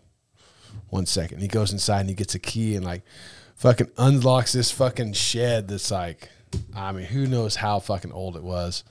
And I stayed in some wooden shed on the side of this fucking road. And it was awesome. Was there a storm passing? So you got to wait that out? It rained for sure that night. And then the next morning it was, that was such a good move because the next morning it was clear as fuck. Watched the sun come up over these fucking mountains, and then I could actually see how many mountains were out in the distance, and it was so sick. What about like, did you take a GoPro and capture a lot of this, like any camera stuff, drones, all that stuff? Yeah. Yeah, I'm terrible about stopping and putting the drone in the air, but I took GoPro. I got fucking hours and hours and hours of GoPro footage. Mainly it's all from my helmet cam. Yeah. You know, Grand Teton has all that. They do? Okay. Yeah, they put out, they edited a lot of it down for that video, but they haven't edited, or I haven't sent them the last bit of it. Dude, I have a ton of footage that will probably never go past my kids' eyes, you know, until I find somebody to do something with. You know, I'd like to fucking make a book of this trip, so maybe I'll, like, at that point, use the footage to... Yeah, it'd be cool if like someone did edit down like the whole thing, and then you could watch it in a sense and almost do a voiceover with a lot of it, and then create something in that kind of realm of, you know. It's insane to me how fucking well some of those videos do, where they're just like, yeah, dude, it's just like a fucking chest cam and some dude talking about it. I mean, I guess that Desperado Run video we threw together. I had somebody put the podcast over the video, and it's been watched a couple times. Dude, I've been a big fan of like the Blue Todd stuff ever since I saw you on his thing the first time, and then I watched. Well, that's a little different. It's different. But it's way different. Yeah, he's much better at it. But I can't believe you're comparing that to. No, I'm just saying, like in general. But yeah, I know what you're talking about. Oh, I would have loved to have Todd on that trip, just documenting the whole fucking thing. I mean, come on, dude. What was it? Yeah, well, those kind of things when people start traveling out of the country and doing that kind of stuff, I think it's just pretty interesting for anybody to watch. And I mean, it's understandable not to literally have a whole camera crew with you to be able to. I mean, Long Way Up had it, or I think it was Long Way Up. Well, it's just a different way of traveling. I would love to find somebody like Brian Helm. I took Brian Helm down to Ecuador with me. You know, I need somebody, not need, but it'd be nice to have somebody that's as cool as Brian or as cool as any of the guys arriving. It'd be fucking sick if, you know, Nick was somebody as cool as Nick was a professional video guy. Because I think there's a way to do it where all you're doing is adding to the trip, you know, capturing some good stuff, making some cool edits, you know, and putting it out there. Because, you know, you can't capture it all. And I think that's where a lot of video people get hung up, is they're like, oh, we got to capture this one shot. It's like, nah, whip the fuck. On a trip like that, we can't stop and film all the cool shit. Yeah. Trust me. I have hours of the cool shit. Like, what do you even do with it? You know, like, but like, you know, take advantage of the morning and the evening. Yeah. You know, capture some shit throughout the day and fucking, you know, it'd be cool to have somebody that was doing that. Yeah. Just short stuff, you know, maybe stuff that got put into a long format at some other point. It's the editing, dude. That's the biggest thing is like, you know, on a trip like that, you're fucking just you're getting the stuff during the day and backing it up at night. Yep. You know, even with taking photos with Brian in Ecuador, each night I was like, all right, I got to back this shit up, you know. Which is fine. You know, he'd pull out a video or a, you know, photo or two. We have some sick photos that have never seen the light of day. I'm like, he's like, what are we going to do with them? I'm like, I don't know yet. I don't know. You just fucking hold on to them, dude. Just hold on to them. Yeah, that's, you know, like, that's kind of my next move as well, like trying to push more video content, which I've fought against it for so long. But, you know, I had to find something that inspired me to want to do it, and I kind of finally have it. But yeah, what's the inspiration? I really can't put my finger on exactly one thing that's the inspiration. It's just that, like, I have all this camera equipment. I love photography, and I feel like we live in a world right now where it's really hard for photos to capture people the same way it used to, which I'm always going to be a photographer or a lover of photography over everything. But just feeling like I have to capture this life that I get to live in a way to show people who cares. You know, I'm not saying it's like, you know, everybody's got to watch this shit, but I just want to capture it. You know, our friends group, when we go on these trips, all the things that we do, it's like, I want people to see this, you know what I mean? Mm-hmm. And whether they find inspiration through it to where they want to travel or they want to do these kind of events, like whatever the purpose is, but I've just been trying to force myself to make that kind of stuff. Like I didn't stop taking photos, like photography wise, but I told myself this year I'm going to focus 70 to 80% focusing on video and then leave the other percentage to photography. And we started the YouTube thing a couple weeks back, and it's going. It's doing pretty decent, but it's like it's nowhere near where I want it to be, right? Knowing all the videographers that I know and the photographers, like I have a vision of how I want to tell these stories, and I'm not quite good enough yet to tell them the way I want, but practice, right? Yeah. We have our camp out coming up next week, and we've had so much content, like reels kind of content made for it over the years, but it's never got a proper like video, like this is the experience, this is the vibe. And so I felt like, you know what, if I want to dip into this, that's the biggest event that we host, that I should be making something spectacular out of this. So these other videos are kind of practice to reveal all the different things I need to pay attention to at the camp out. Does that make sense? Yeah. Practice. Inspiration though, it's like I don't know, man, like I hate to say it, but it's just like video is just consumed more now, you know? And as much as I don't really care about making vertical content, you know, reels and stuff, it's like if I'm going to get in this video aspect, I'm going to start making videos, I want to make something special. I want someone to watch it for more than a minute. I want it to tell a better story. I'm not looking for clickbait. You know what I mean? I want to show things in the best way possible that I know how to, at least, you know. And well, there's a lot of it out there, and a lot of it gets consumed. Sometimes it blows my mind when I stumble across something, and I'm like, fuck. This has been viewed a lot. Yeah, I mean, I never really wanted to. Let me phrase this right. The last couple of years, I consume a lot of YouTube. I watch a lot of photographers, videographers, obviously podcasts, a lot of different shit on YouTube. But I always stayed away from motorcycle content. Really? Right? Just, and I don't mean to say this in a way that's like it just hasn't it hasn't done anything for me, right? But there are people out there that do rad shit. You know, Two Lane Life does really great, high production, quality videos, and they capture the shit really nice, and they tell a great story. The Blue Todd stuff has always been very fascinating to watch, the way he kind of run and gun captures some of these things, you know. There's a handful of other people out there that I feel like really I could sit there and listen to them just as much as I could watch them because they're really good at speaking and telling the story in the correct way. But as I've started like down this path, I've allowed myself to watch other YouTubers a little bit more, and I wouldn't say that it's anything bad. It's just it's insane to me how like this video will have like 150,000 views on it, and it's literally like some old white guy in his garage with his electric glide, and he's just giving his opinion about the new Harley Davidsons that haven't even came out yet. You know what I mean? And it's just like crazy how much people out there just consume YouTube content. And I'm one of them. So I was like, well, you know what?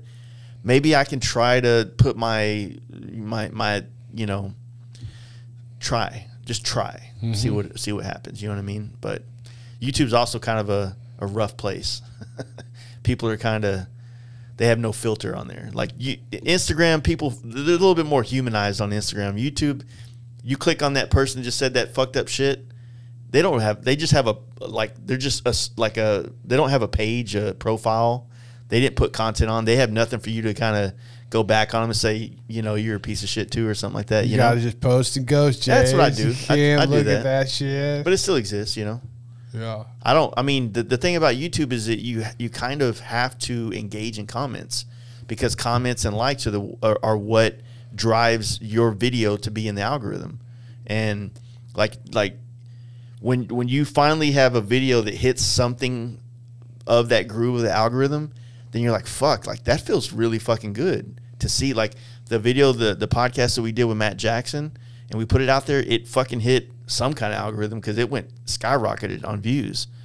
And I had a lot of positive feedback on it. And that's what gave me that, I guess, the confidence to take the next step a little bit. You know what I mean?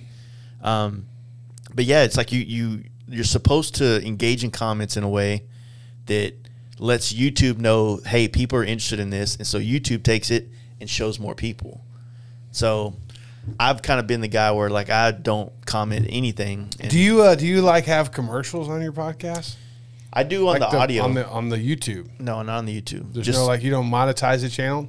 Well, it's monetized through YouTube, but that's what I'm talking about. You don't really get that much money. Like you so got like they sell Viagra at the front of your commercials? Much, probably. I pay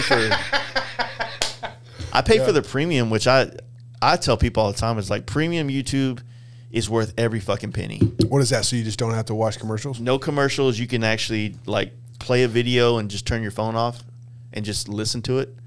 So a lot of podcasts, I started doing it that way because, you know, I just dig it. You know what I'm saying? And since it's premium, I don't have to deal with any of the ads and whatnot. And I watch so much stuff on YouTube all day long, working, sitting at the desk. It's like, fuck yeah, I'm not going to watch a commercial every fucking 3 minutes. It's just a waste of time. You know, it's like I watch YouTube more than I watch any other streaming service that I have. Netflix, you know, even at home. I'll go home and sit on the couch. There's nothing on Netflix or Prime. I'll put on YouTube, watch the history of Route 66. It's more interesting to me than fucking, what is it, Wednesday? Some other TV show on Netflix that, you know what I mean? Yeah. I mean, I've been listening to books. Oh, I've been listening to one book like on fucking repeat. For real? Which one? The Blood Meridian. What's it about? It's like a kid who gets hung up with some crazy fucking outlaw scalp hunters in Texas and Mexico back in the 1800s. True. It's, you know, it's like, what do they call those?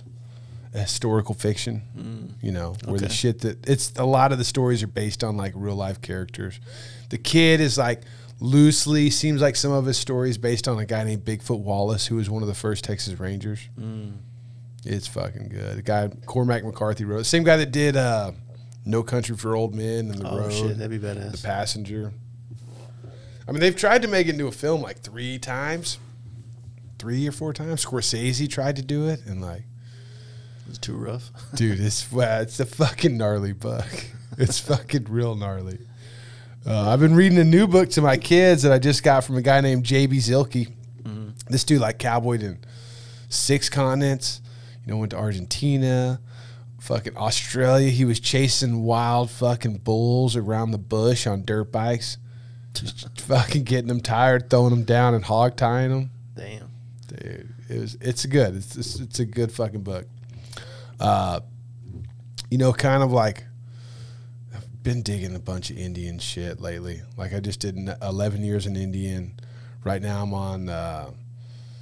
on something moon. Empire of the Summer Moon? Yeah, Empire of the Summer Moon. Yeah, we read that one. Audio booked it. That was the one that Rogan was raving about for years, and I finally listened to it. He had the Arthur on the podcast. It was pretty good. S.C. Gwynn or something like that. Yeah. It's a great fucking book, dude. It's done a lot, like putting in perspective how gnarly the Comanches were. You know what One thing I couldn't figure out, like, over the years was, like, why they enjoyed the plains so much, you know? And it wasn't, like, they were such a gnarly group of Indians. Like, fuck, they could have been anywhere, right? Like, they could have, those motherfuckers could have whooped any other fucking Indians' asses and taken over their land. But what that book finally explained to me was, like, how efficient they were able to travel in the plains. You know, like if you think about being in the East or any place where there's mountains and trees, which is one thing I've started to realize why I like the desert and the, you know, the openness so much is because you can see so far. Yeah. So like giving somebody directions in, you know, Eastern Tennessee, like 2,000 miles away. Like, hey, there's no real landmarkers, you know, you're just seeing hills and fucking trees everywhere. But once you get to the plains, you can tell somebody how to go 3,000 miles that direction because there's so many landmarkers that you can see from so far away to keep people on the right track. Yeah. You know, to where they could send a fucking group of warriors like, hey, go to this spot fucking 2,000 miles from here. You know, the other side of Texas. And where else in the country can you send somebody except for like, you know, south of North or South Dakota, you know, where you can see far enough to like, hey, go that way towards the sun until you see the rock on the left, you know, and then go south. What that book did for me when I read it was it made those trips through like certain parts of Oklahoma, Kansas, and Nebraska, you know, West Texas, like way more interesting. You know, some of the towns that you'll go through, some of the counties, or some of the names of some of these people in the books. Yeah. And to me, it just like opened up, like made it interesting. It's still, that's one of the things that people talk about all the time is like these different parts of the country. It's like, oh, it's riding through Kansas is the worst. And I'm like, it's compared to like. It's not the best. Yeah. When you compare it to like other places that are rad, it's like, yeah, it's always going to be that. But I feel like there's different things about every state that makes it unique and fun to ride through. And you just kind of tap into it a little bit. I'm never going to say like, yeah, I would prefer to ride through Kansas over Colorado. Never going to say that. But Kansas is on the way to a lot of places that we go. So it's like, I got to learn to fucking like this place. A lot of places or like one place? One place. But it's a lot. No, I agree. And, you know, it's all about the perspective. Riding through, you know, any trip. Mm-hmm. You know, like I'm not going to say his name because it kind of, you know, I'm going to have a talk with you about this too. You probably won't hear this, but my buddy showed up at this last run. He's like, man, and he trailered his bike, which is fine, you know. But he was like, yeah, I put my bike in the trailer, and I counted the amount of enjoyable miles on my trip here.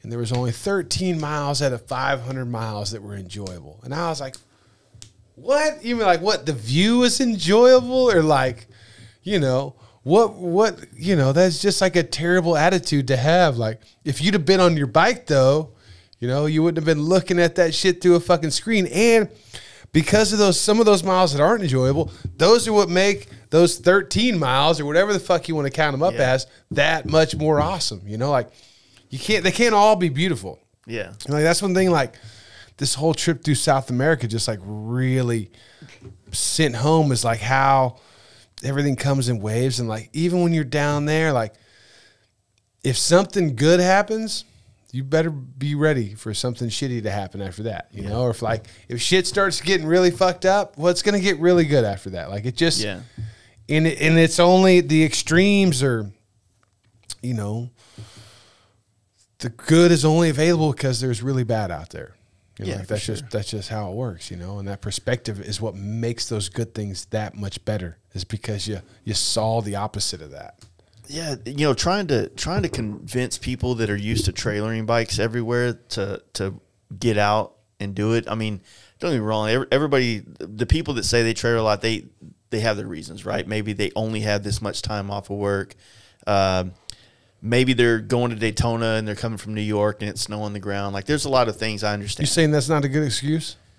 No, I'm saying it is a good excuse. I get it. I get it is what I'm saying. But what I try to tell everybody is like, man, if you could just try to go enjoy all these different aspects of riding, right? Because like you just said, you know, we have people leaving their houses right now to come to Oklahoma for our camp out next week.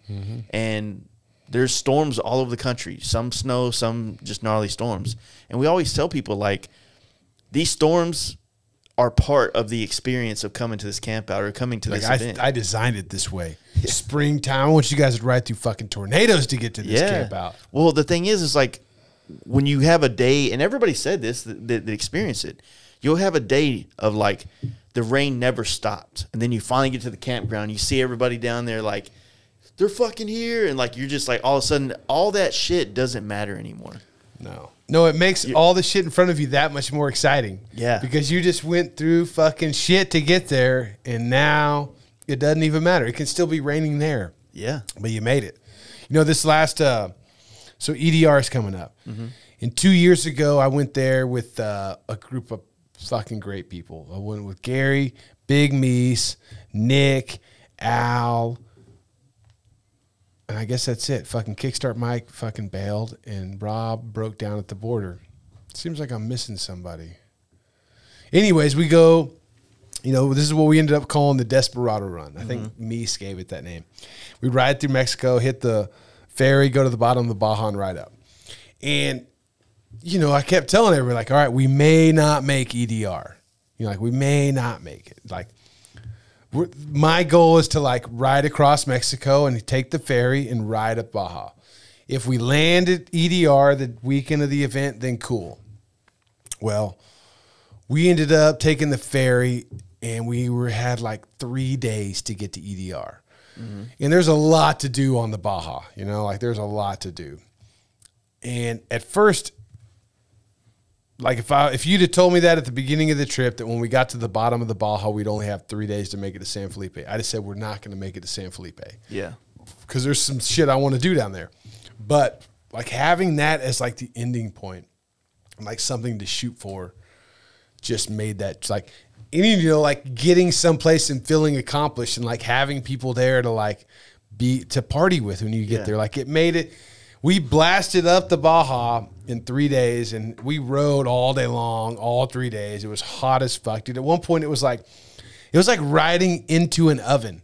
Like I remember like we're cutting across the Baja. It's fucking, you know, it's the desert and the road's like fucking perfect. But there's nothing out there. And then all of a sudden I see the ocean out there. And I'm like, oh, there's going to be like cool wind that comes with that, dude. And we're just riding towards it. And it just got windier and fucking hotter. And it never got cooler. It just got hotter. It was like riding into a fucking oven. Yeah. And it was awesome. By the time we made it to San Felipe, it was so fucking amazing. You know, like the shit that we went through to get there on time. Like I was like, it just made me realize like having that as like having a goal and, you know, like a mission to, you know, to just ride down there and, oh, go see the beach here and there. But like having a goal to, you know, push us through some shit where we could have just pulled over and like said, fuck it. No, fuck it. We're just going to, when we get to that water, we're going to go get in it. Yeah. Which I did do that too. Like I literally stopped at the water, walked out into the ocean and got back on my bike and was like, we got to go. But we could have just hung out there and fucking got beers and hung out on the beach. And it'd been fun too. But like having a goal, a mission, a place to be, people to see, you know, really, you know, it's just made an impact on me, like how I like kind of plan these trips now. We're going fucking earlier so that we got like fucking 6 days to ride up the Baja this time, if everything goes well. But dude, half the group's all bailed out. Everybody's got excuses, you know, bikes aren't running right, which is pretty typical for a motorcycle trip. Yeah. But over the past few years, I've been pretty good with like limiting the amount of people. You know, everybody's like, well, you know, I got a friend that wants to go. I'm like, you know, fuck, I got a friend that wants to go. But do you think that like, because I've always had this, but maybe you have a little bit of this too. Like, there's a lot of rides where you can just literally do it every year or every other year, like BDRs every other year or El Diablo Run, EDR. Like, I'm one of those guys, like, I can ride to California every year, rest of my life. I can do Sturgis every year, rest of my life. New York, I can do that every year, right? Some people are like, oh, man, you know, like, I don't know if I really want to do that again. You know, I've already done it twice or, you know, 3 times or once. I'm just, you know, that way where it's like, I feel like if every year if I ride in California and I ride East Coast and I get to go to Sturgis, then I'm like, fuck, I'm living my motorcycle dream, at least the dream I have now for it. Do you feel like any of that applies to you with like certain things, certain trips? No, I'll do it all. I don't think there's enough time. Yeah. You know, like, no, But do you get like withdrawals from certain parts of the country that you spent time and ridden in where you're like, man, I really want to get back over there? You know, like all the people that you know in these areas or whatever the case may be. You know what I mean? No. No, I mean, there's people everywhere. Like, I think the hardest decision now is where to go. You know, like I got so many places I want to go, so many people that I want to go see. Like, I guess one thing that kind of bums me out about the people that are backing out on this trip now, not that they don't have their reasons, whatever. Yeah. But I'm like, I was going to a place that I'd been to before. Now I'm going there a little bit different way than I went before. But I was going so that I could show these guys this place that's so fucking awesome. I'm like, fuck. If all these guys aren't going, you know, like, it's risky going to this place, you know, like, it's not like, you know, it's not like going to Oklahoma, you know, it's, we're taking some chances. And, you know, I'm like, fuck, if, you know, there's one other, if there's one guy, and if he fucking bails on me before Monday, then I may change up our entire route. We may do something totally different because I want to do something. Like, if I'm not sharing this experience with other people that haven't been, yeah, you might as well make it a new experience. then I'm going to go find something else, you know, because I just like seeing what's around that bend. You know, like this weekend I was out at the Brazos.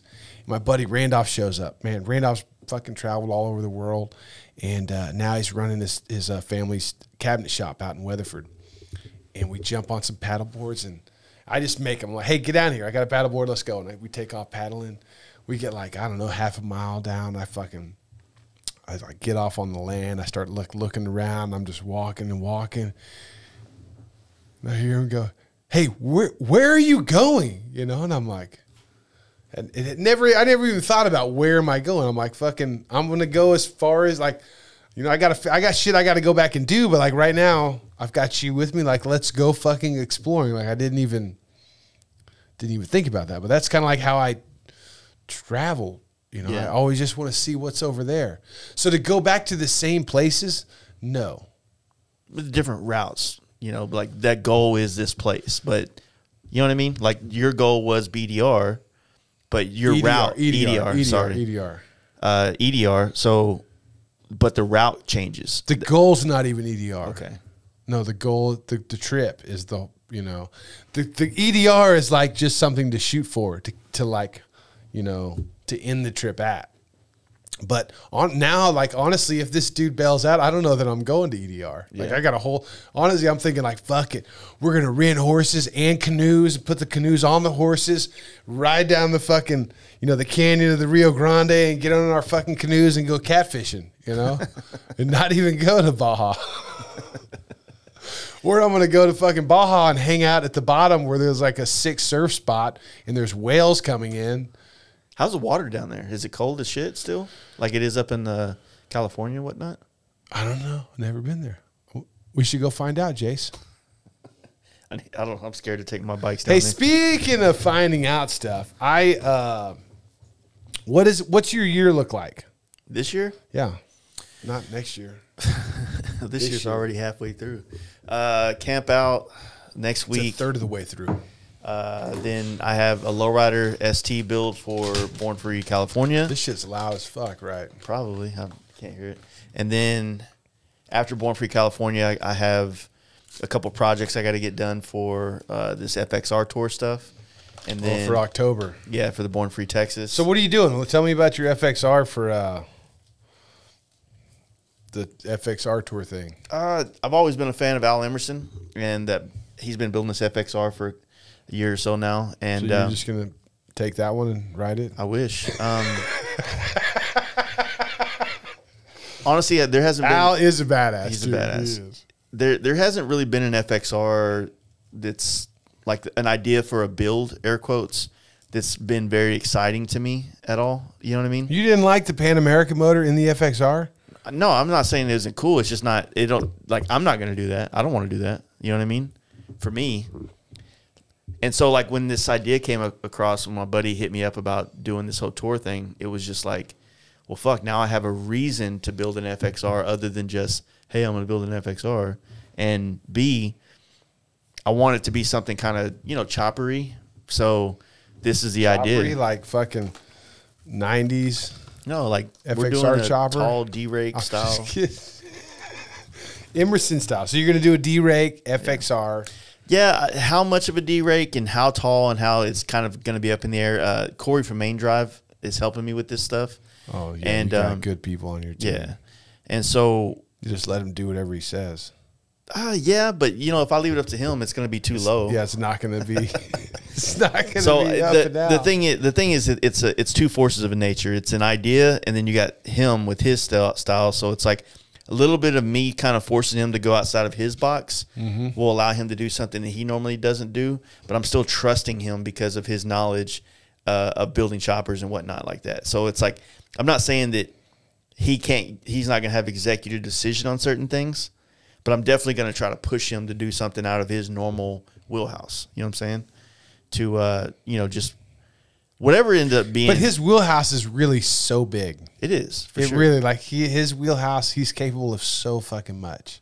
Exactly. His style has changed so much over the years that, you know, I think just him knowing that he's building a bike for you and you like that style is probably enough to let him just run free. Yeah. I really want to, you know, this bike, I see it in my head and I see myself riding it. And so I'm really, like, I'm hoping to get it done. You're a fucking photographer. You've already thought about the photos, where Yeah, they're going to be dude. taken, how you're going to look in the photos. I never really take pictures of myself in the bikes, but, you know. But you're thinking about that. How just No, I even think if it's about- not even for a photo, but the way you're seen on the bike. Yeah, yeah. That when you build a bike, like, you got to think about that because, you know, when you're riding That's in a group, one thing you can think about. I think about it because I'm in my business is making bikes pretty. You know what I'm saying? So I want them to look badass when they're sitting in a parking lot, and I want them to look badass when they're going down the road. So to me, it's like I think about all that stuff, all these angles that things are viewed at, and I want it to have an aesthetic and a vibe to it. So the way graphics come on bikes, the way colors are kind of laid out on bikes, to me, it all like matters. And the way when you're building, air quotes, some type of chopper where you have a little bit more control over certain aesthetics of the bike, then yeah, you know, I can't ride bare knuckle Paul's, you know, FXR chopper. It's way Where too are your tall. feet going to be? Mid controls. So I got to be in a position where I feel like I'm comfortable because I want to travel this thing across the country. So I don't want a bike where I'm fucking, you know, pro street choppered out, or, you know, I'm not trying to have fucking rabbit ear sitting back with fucking forward control. I'm not doing that. I want it to be an aggressive riding position, but you know, like blending a lot of shit that I like, and it might all be a fucking cesspool of dumbness when it's done, but I doubt it. I'm, you know, like I think that's what's cool about air quotes building a chopper is like what FXR Mike was doing back in the day. It's like it's supposed to not be what everybody else likes. It's supposed to be something. Well, not that it's supposed to be what everybody else doesn't like, but it's supposed to be what you like. Exactly, and you know, I think the less you think about what everybody else thinks, yeah, the more happy you'll be at the end of the process. yeah, and that's a place that like a lot of people that are more or less on the customer side of building bikes, they get to enjoy that aspect. But when you're in the aspect of this is my livelihood, you have to think about what other people like. Because if you're out there building shit that people don't like, I don't know. I mean, you can. That's one approach. That's the approach you're taking. most people who build bikes in order to inspire people to want them to pay them No, I to see what build you're the saying. bike. But I'm saying, like, you can also do it from a place of passion. Yeah, right? Like that's this is what I want. Not that I don't care about what you think, but I want this for these reasons. Yeah. If you're smart, you'll be on board. If not, peace. Yeah, and there's an element to that, right? Or there's a I mean, because that's what Jobbers is. Yeah, that's part of this is what I want. Fuck what y'all want. Well, exactly. Maybe that's why you're doing the air quotes. That's what I'm saying. Like, there is an element of that where you do want to. I mean, it is the responsibility of builders and people to kind of push boundaries as well. But it's also like what makes good builds is when you do push a boundary, but you keep it in. You find a way to make it aesthetically pleasing to a lot of people and how it looks, regardless of whether they're into that or not, right? And so how it looks going down the road, how it looks sitting in a parking lot. Yeah, but I think that's up to your eye, right? Like, so what I'm saying is, like, don't worry about what other people are going to think. If all those things line up for you, that's what's important. And that will translate to those people. Because if they see you enjoying it and really believing in it, yeah, for sure. That shit runs downhill. Oh, I agree. I don't disagree to that at all. Yeah. But I just try to tell people, it's like just having a little bit of, consideration for all the different variables that are going into different aspects of building bikes or customizing bikes, that you want to build something cool, but you also want to be authentic to yourself as well. And, sometimes you build something, it's like, it was cool in my head. Didn't come out that cool. But fuck it, I'm stuck with it for at least a little while. You got to live with that too. So, I mean, I've had paint jobs I've done on my bikes. All right, hold on. We blew past what I was trying to get at. Okay. So, October, Born Free, Texas. October, September, October, November. November, I'm going to Nepal. Fuck, this year is just going by quick. Yeah, and so I'm planning on doing Indian Larry Block Party this year. So we have our big group that we do every year. We split it into 2 different trips this year. We're doing, because we have the Midwest, and then we have like 3 states on the East Coast that we got to knock out to have all 48 as a group. So in July, we're doing Dallas, straight north, around the Great Lakes, and then back. And that knocks out all of the Midwest. And then in September, we have Florida. We've all been to Florida, but we haven't ridden to Florida together. So that's kind of like why we got to go knock Florida, South Carolina, and West Virginia off. And so in West Virginia, that puts us like right a couple, like the week before Indian Larry. Just get a handful of pills and just ride through the night. Well, most of the guys are going to come home after that, but I'm going to break off and go to New York. And because, like I said, if I can just experience, I love that block party. I love being in New York on a bike. It's amazing to me. I'm definitely going to the block party this year. Yeah. So that's my thing, like that. And then I come home, and then I got to finish the FXR, and then we have the Run to Terralingua, which is a fucking great event. So I'm going to leave and go to that event on the FXR. When is that? The weekend before Born Free. Wow. So go to that, and then our tour starts in Durango and it ends in Born Free. So you're going to go to Terlingua, go to Durango, and then do the tour here, and then bam. And then after that, the only thing I got after that is we do the Down South Camp Out, which is in Florida, and then we do a little Key West rip after that, and then back home, and then my year's kind of done after that. But no, we're going to do a trip. Where? We're going to go to Oklahoma. He's like, what the fuck? Okay. Yeah, we're going to Oklahoma. You're going to ride that bike that I rode in on today. Okay. I'm going to ride my other Pan America. We're going to go to eastern Oklahoma, ride around Talamina. We're going to camp in the fucking dirt, and we're going to ride some off-road trails. I'll do that. Do part of the TAT over there in Arkansas, and it's going to be sick. I would do that for sure. Yeah. Good. Yeah, the timing's going to be the toughest fucking part. I think like early, so December's fucked because I got Christmas parties. But I think can you just take off during the week? I mean, people don't need shit painted during the week. Honestly, we can go ride motorcycles during the week. Yeah, fucking build a fire, camp in the woods, eat some mushrooms, look at God right in the eyes. Right here, I'm the captain now. Yeah, exactly. I'd be down. No, I want to take you on a ride on the Pan America, just to go ride around in some dirt, just show you a piece of that. And in eastern Oklahoma is a place I haven't explored in years. They got a ton of fucking trails. It's real fucking rocky, but it'll be fun. In Arkansas, right there on that border, it's fucking beautiful. You've been up there. That's where you're going. Yeah. It's fucking great. So we'll go do that. We'll even go by Adam's place. We'll go stay at Adam's place, camp out one night, and then go hit the trails. No, that'd be rad. I definitely like to do that. I've been thinking about getting a Pan America, but it's kind of like down the line for me, honestly. I just don't know. I don't know yet. I don't know. Like the trip you did to South America is one of my biggest on the bucket list, right? Is your bucket list like go to Alaska and then go down there, or just go down? I just want to. I really, like I said, I really only care about South America.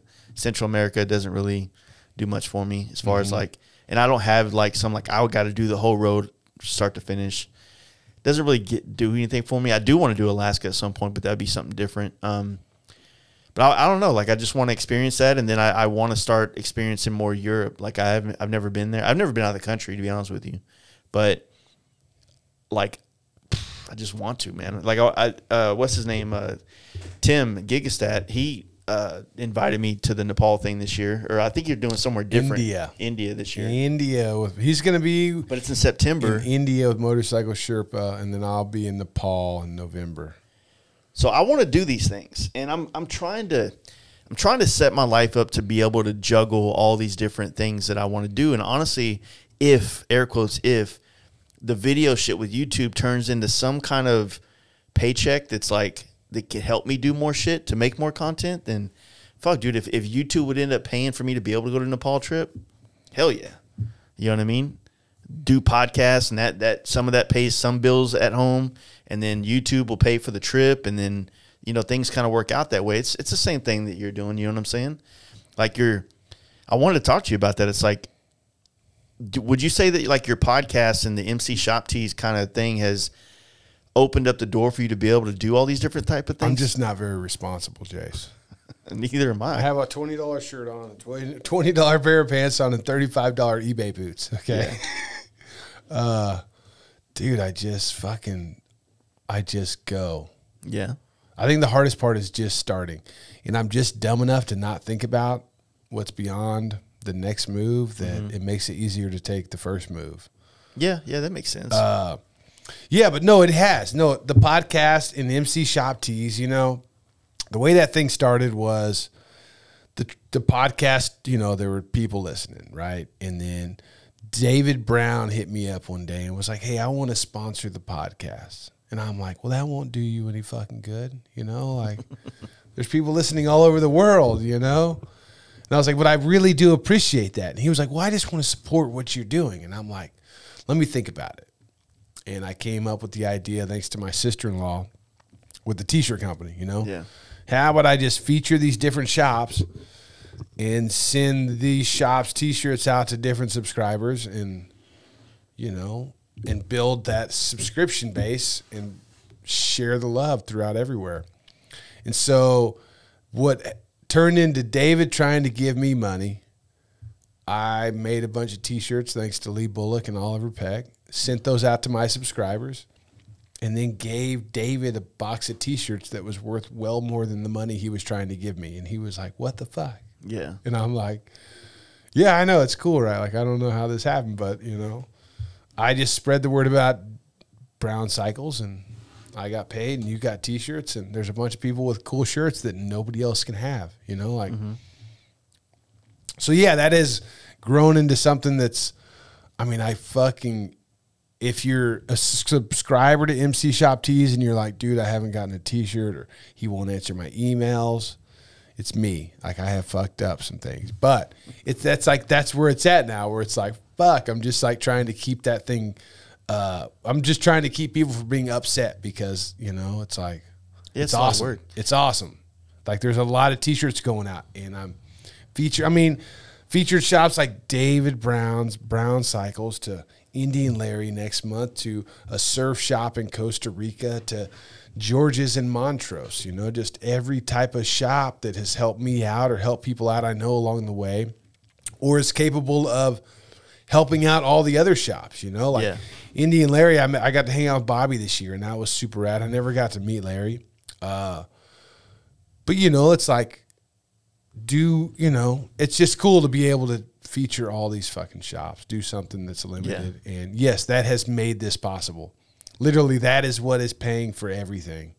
Like I said, my buddy Randall has really kicked on this last trip and made that possible.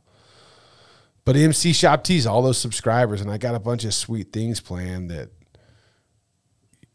yeah. Well, so finding ways to monetize these different things that you're doing, and because we're doing a lot of the same, not same, but similar things, right? And obviously the podcast. Not painting anything. Yeah, well, I'm not fucking riding in South America, so it's a weird place, right? Like you're making podcasts, you're trying to find all these other ways that you can kind of monetize it without like fucking up the integrity of why you started doing a podcast. You know what I mean? Because if you start chasing sponsors everywhere and it's just about money, then the quality goes down. You're not doing it for the love of it anymore. It's just like it's a check, right? Yeah. But at the same time, it's like, I did I've got 14 podcasts sitting on a hard drive right now, from driving to Washington and bouncing around shops all the way down the coast. That was possible because of our Patreon and our sponsorships through things. So I was like, all right, I could put a couple months together, pay for hotels, gas, the time off from painting to go do all this stuff. And now I got content for 2 or 3 months, right? And then I can come home and knock out some paint jobs, and I have a little bit of free time so I can practice this YouTube shit. And so you know what I mean? So it's like all this money's going back into making stuff and bringing on more people in these. It's never going to stop. It doesn't, right? And so now it's like, fuck, I did a Northwest trip. Like, I really want to do an East trip now. Like, go sit down with a lot of people out there with all my equipment in it, in my Jeep, and just like really, get to know some of these individuals, like some of the shops and some of the individuals doing rad shit out that way, And then it's like, okay, well, now if this YouTube kicks off, I really want to start documenting more of those travels, and I want to do it on bikes, obviously. So like the Nepal trip would be badass.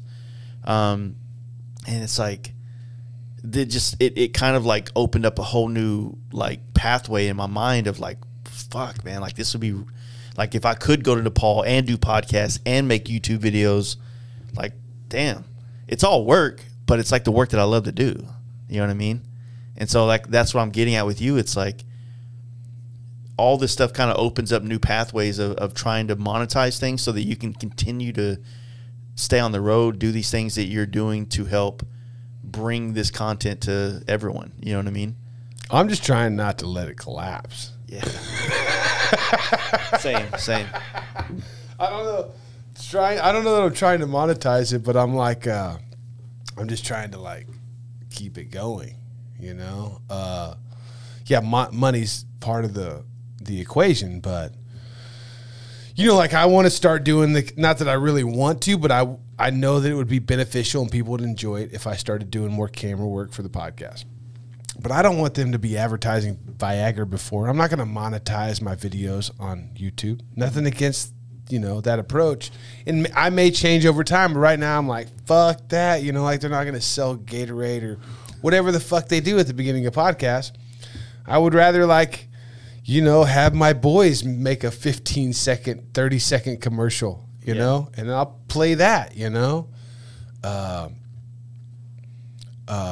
yeah, but it's, I think we have two different approaches. Yeah, it's the same approach, but we're just doing it from different angles, maybe. But at the same time, not to get in your business away, but you got a different home life than I have. Right? Oh yeah, absolutely. So that dictates a lot more. And then like in the last year and a half, the cost of living in Dallas is fucking doubled, dude. My shop used to be $1,000 a month. I'm almost paying $2,200 a month for this in 2 years difference in price, right? After I built this shit, you know what I'm saying? And it's nice. It's really nice. And so it's like the rate of everything going up and cost of everything from the mortgage at my house to this shop to the paint materials to everything involved in this. Even the programs that I use have almost doubled in price. I'm still using free ones. And so I use GarageBand on some. You might be able to tell when you listen to the podcast, but it's just hard because like it's, I want to support all the small homies, but when you get to a certain point, there's certain amount of bills have to be paid to keep this thing running. Oh yeah, right. And what I'm trying not to do is get to that point where it's not like cool people like Bare Knuckle Paul or thundermax or something like that, it's like I got to get Harbor Freight to come in here and pay this, $4,000 a month bill. You know what I mean?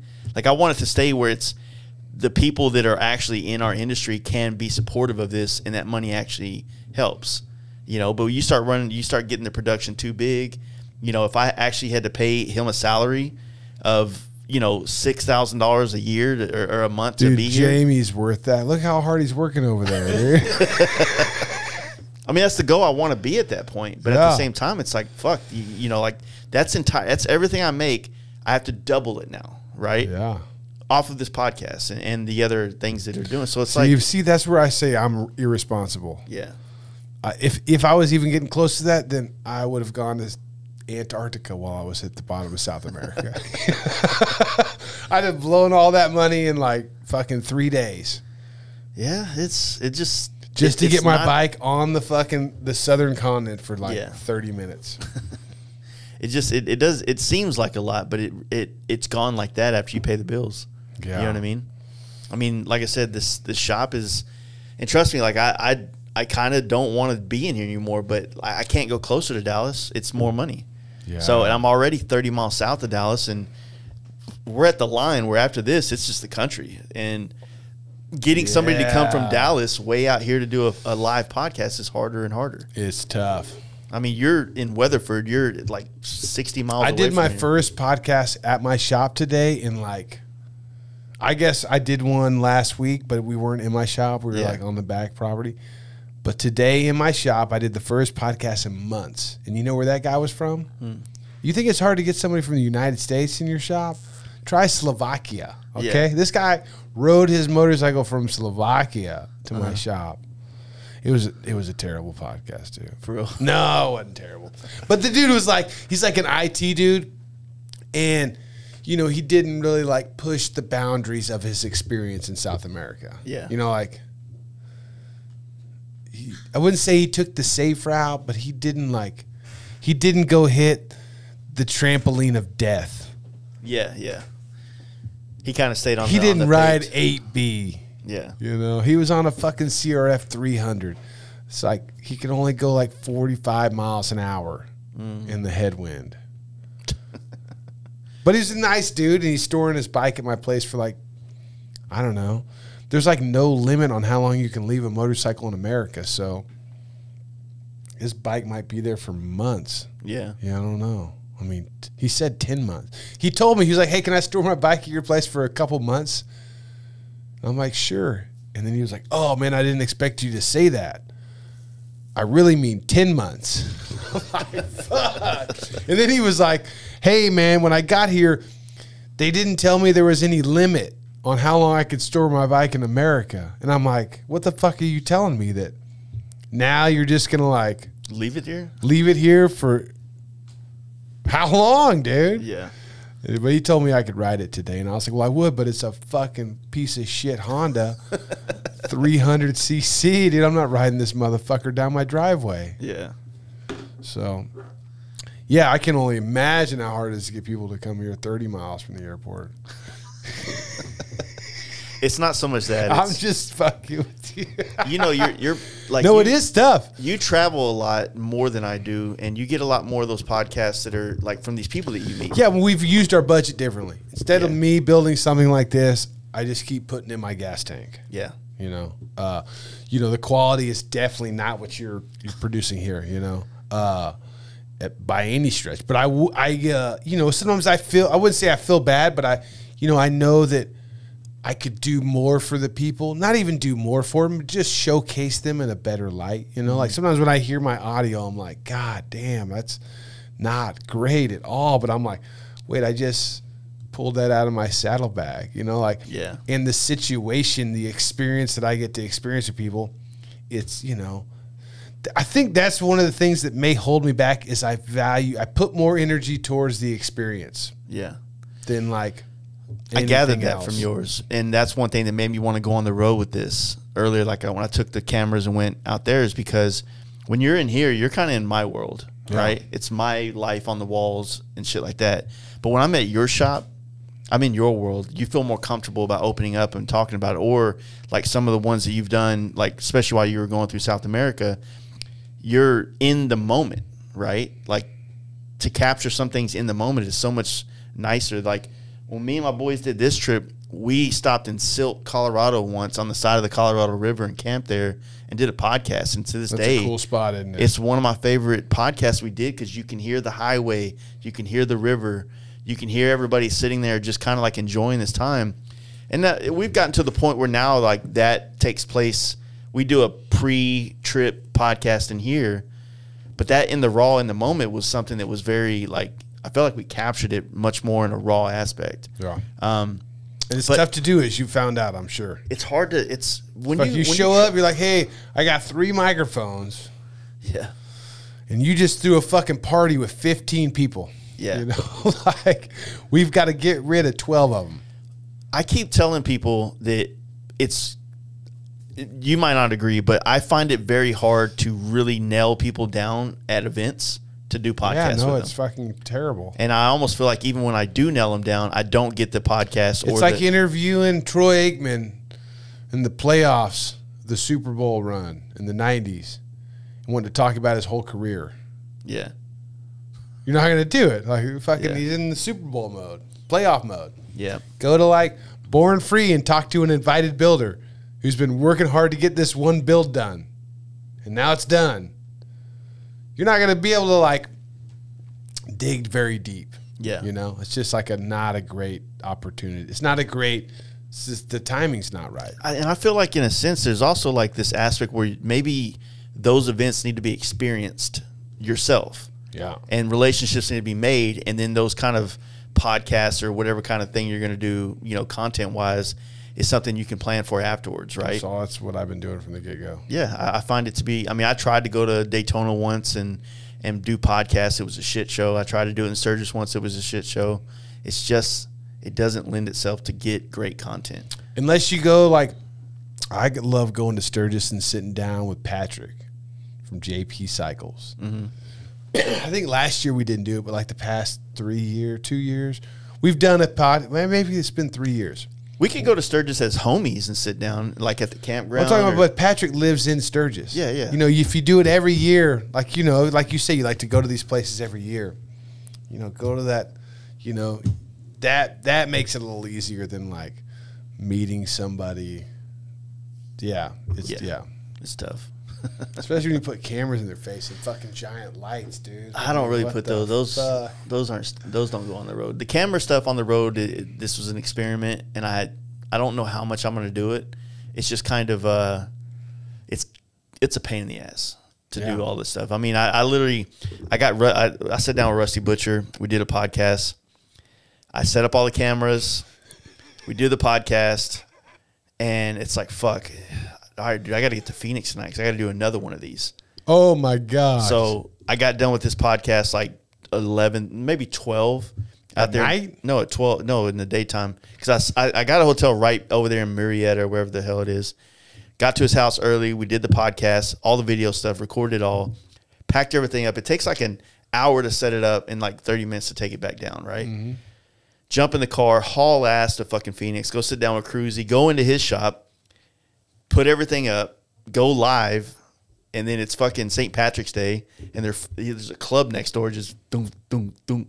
And still a great podcast, but it's like that day in general was, I left that podcast, drank quite a bit with him, sobered up, drove to Benson, Arizona from Phoenix, and just slept in a fucking Love's parking lot that night, and then drove the rest of the way home the next day. It's like so exhausting to do this and try to capture. And that was at the end of the trip. The end of the trip.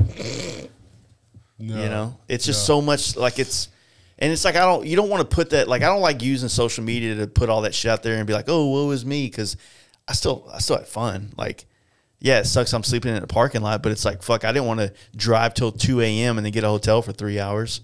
It's like I'll sleep in this fucking Love's parking lot. Saw a badass sunrise. Those are always cool. You don't get to see those much whenever you're a guy like me. So, I don't know, man. Like it's fun, but it's just a lot of work, man. It really is. It's tough. Then It's terrible. I don't know. It's terrible. I'm complaining about something that's awesome. It's terrible. It sounds so terrible.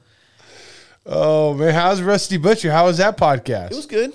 Yeah. It was good. Yeah. When's that going to get out in like 3 months? Nah, man. I think all the podcasts I did, they'll trickle out up until Born Free. And that was my goal, is to give me enough content to get me to the end of June.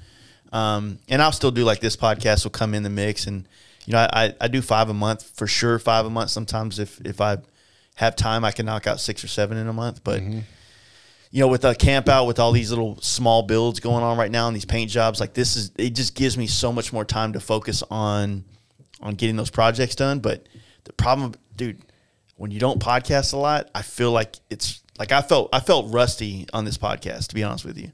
Like on my end, like you're great, but I feel like, man, like things aren't firing quick enough to get the questions I want out, or maybe it's because I was drinking non-alcoholic beer and I didn't get enough fucking juice in me to kind of get me rolling. Damn, you drink a lot considering that's non-alcoholic Guinness. Why would you do that to yourself? It's delicious, dude.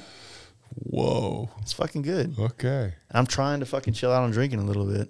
Yeah, good job. So I get I don't know. It's just the thing. But no. What's wrong with Topo Chico? No, I drink that too. I always got Topo Chico down there. Yeah. Because I usually drink it with whiskey, though. That's the problem.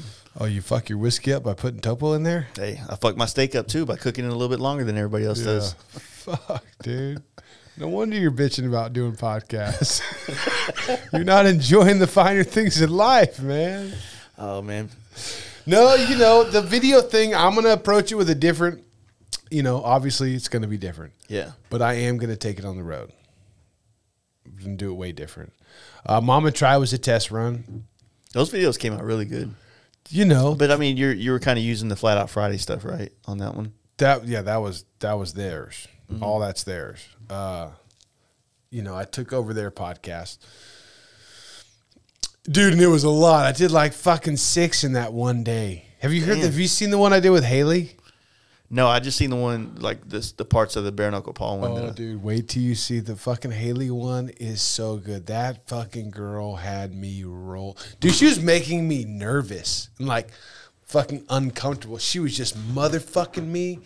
Now, she was like telling a story and just motherfucking, but she was motherfucking me. And I'm like, dude, this bitch is like fixing to hit me with something, Like, dude, she was cracking me up. It was really good. It was my favorite one of the whole day. For real. And then this guy from Bell Helmets was there. He gave all the guests Bell Helmets that day.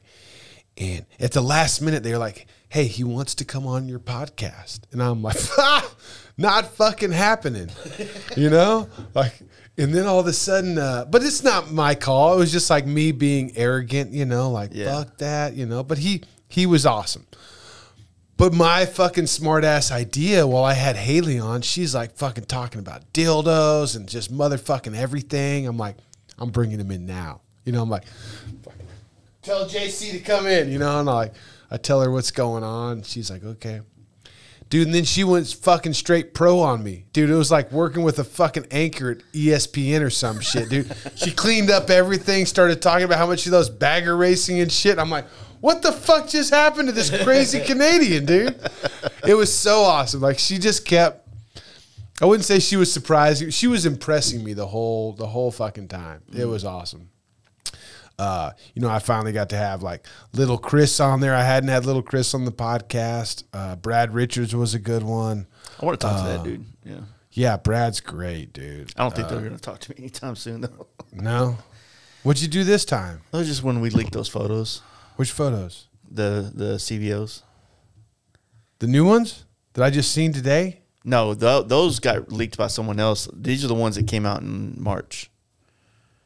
Last month. Yeah. There was you leaked more photos? Is this like a reoccurring thing? People send them to me and say, hey, put this out there. Yeah. Like lots of people. It's like a lot of people have these photos. I bet it's Brad. I bet Brad's like, hey, fucking. Hey, get this to Jay. Send him to that fucking Fast Life guy. Send him the Fast Life guy. He's got no filter. I put it in a reel and put it out there, but then Harley Corporate or whatever did a thing, like a copyright infringement thing on my Instagram, where it made it take it down. Really? So where I would have to go. They flagged you. You got flagged by the motherland. Yeah. Mother company. As I was going to buy a brand new bike from them. Dude, I bought a brand new bike from them and went to Sturgis and they tried to tow it. For real? Yeah.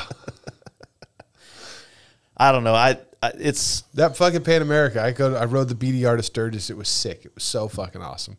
And I get there and I go see Kirpius at the booth, you know. And I just park my bike like by the stunt guys, like around the corner, not even where there's any traffic, right? And I go inside. I'm talking to him. He introduces me to one of the engineers on the project, and I'm like telling him about my trip there. And then I go to leave, or I'm meeting Kirpius somewhere, and Kirpius comes around the corner, and he's just like tail between the legs, just like pouting as he walks up to me. He's like, man, I hate to tell you this, but they just got on the intercom, and they want to tow your motorcycle right now. And I'm like, my bike out there? He was like, yeah, they say it's not parked in the right spot, and they want to tow your motorcycle. And I was like, really? He's like, yeah, they should be asking you to put it, you know, right in front of everybody, you know? And I'm like, yeah, I know. I parked on the side where it's like out of the way. And I was like, tell you what, how about we just hang out here and you just take a picture of them towing my brand new motorcycle that I just bought from them. But he wouldn't do it. So I moved it. Oh, comply.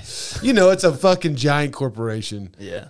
Trying to not get canceled, you know, as though that's possible. Because I don't think they could be at this point. You know, if there's a company that could stand up and be like, you know, fuck chicks with dicks, it's Harley, right? They're just not doing that. Yeah, they're definitely not going to do that.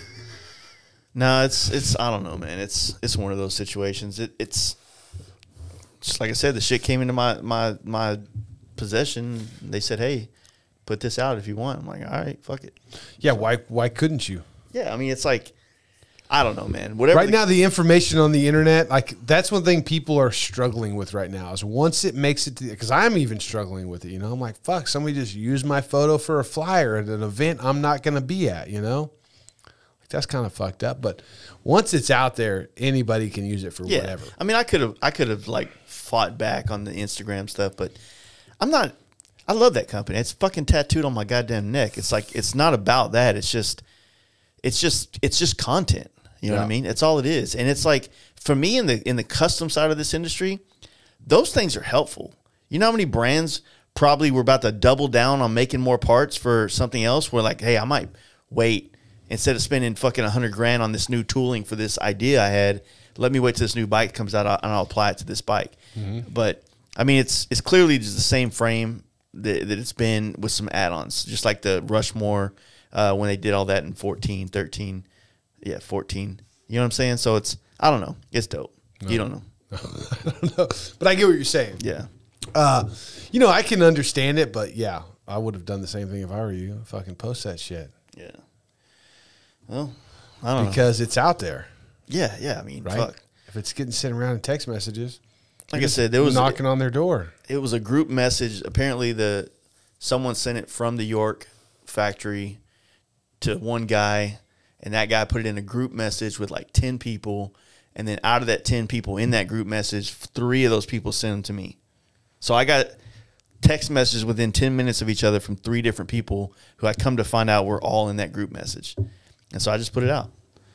Like, they all could have did it, but they didn't. I think they were too close to the source. Yeah. You know, so I just said, fuck it. I was actually I had just did a podcast with Max Schaff. I just left his shop when I got the pictures in Oakland out there. So it was like, oh, fuck yeah, don't mind if I do. Bam.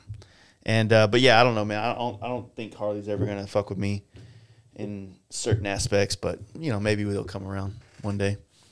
I don't really know what I like. You and the Pan America was a perfect fit, right? Because they don't make choppers anymore, and you're a chopper guy. But then you jump into that. But, like, I can't see you going down the highway on a CVO, dude. I would definitely go down the highway on a CVO. I'd love to watch that. I think that'd be kind of cool. But I wouldn't do it like. Yeah, I mean, I like all motorcycles. You know, like. Yeah, I mean. You call me a chopper guy. I don't see myself as a chopper guy. Yes, I do love my chopper, and I would never. Do you want to know something fucked up about my chopper right now? Because I went to register it last week because the 5-year antique plate went out. And the only reason I was going to do that is because I'm going to Mexico and I need to like get a temporary tag. And I find out that somebody in Pennsylvania registered my same title. And now I have to like get a 68A in criminal inspection of my VIN number on my cases to make sure that it's legit. And then they got to argue that with the people in Pennsylvania. which is crazy. But yeah, I love all motorcycles. You know, I started out on a twin cam Harley. Actually, I started out on a fucking, a Suzuki Savage.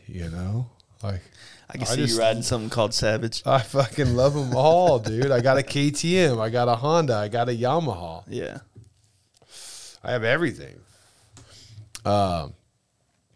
But yeah, people, the thing about the chopper, what took off with that is everybody who rides any motorcycle, like look at the parking lots of bike shows.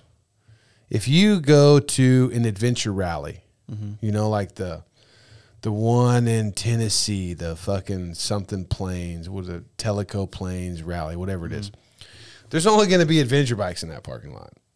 If you go to a Hog Members show, there's only going to be like new motorcycles in that parking lot, maybe mildly customized. Yeah. If you go to, is there like a bagger show?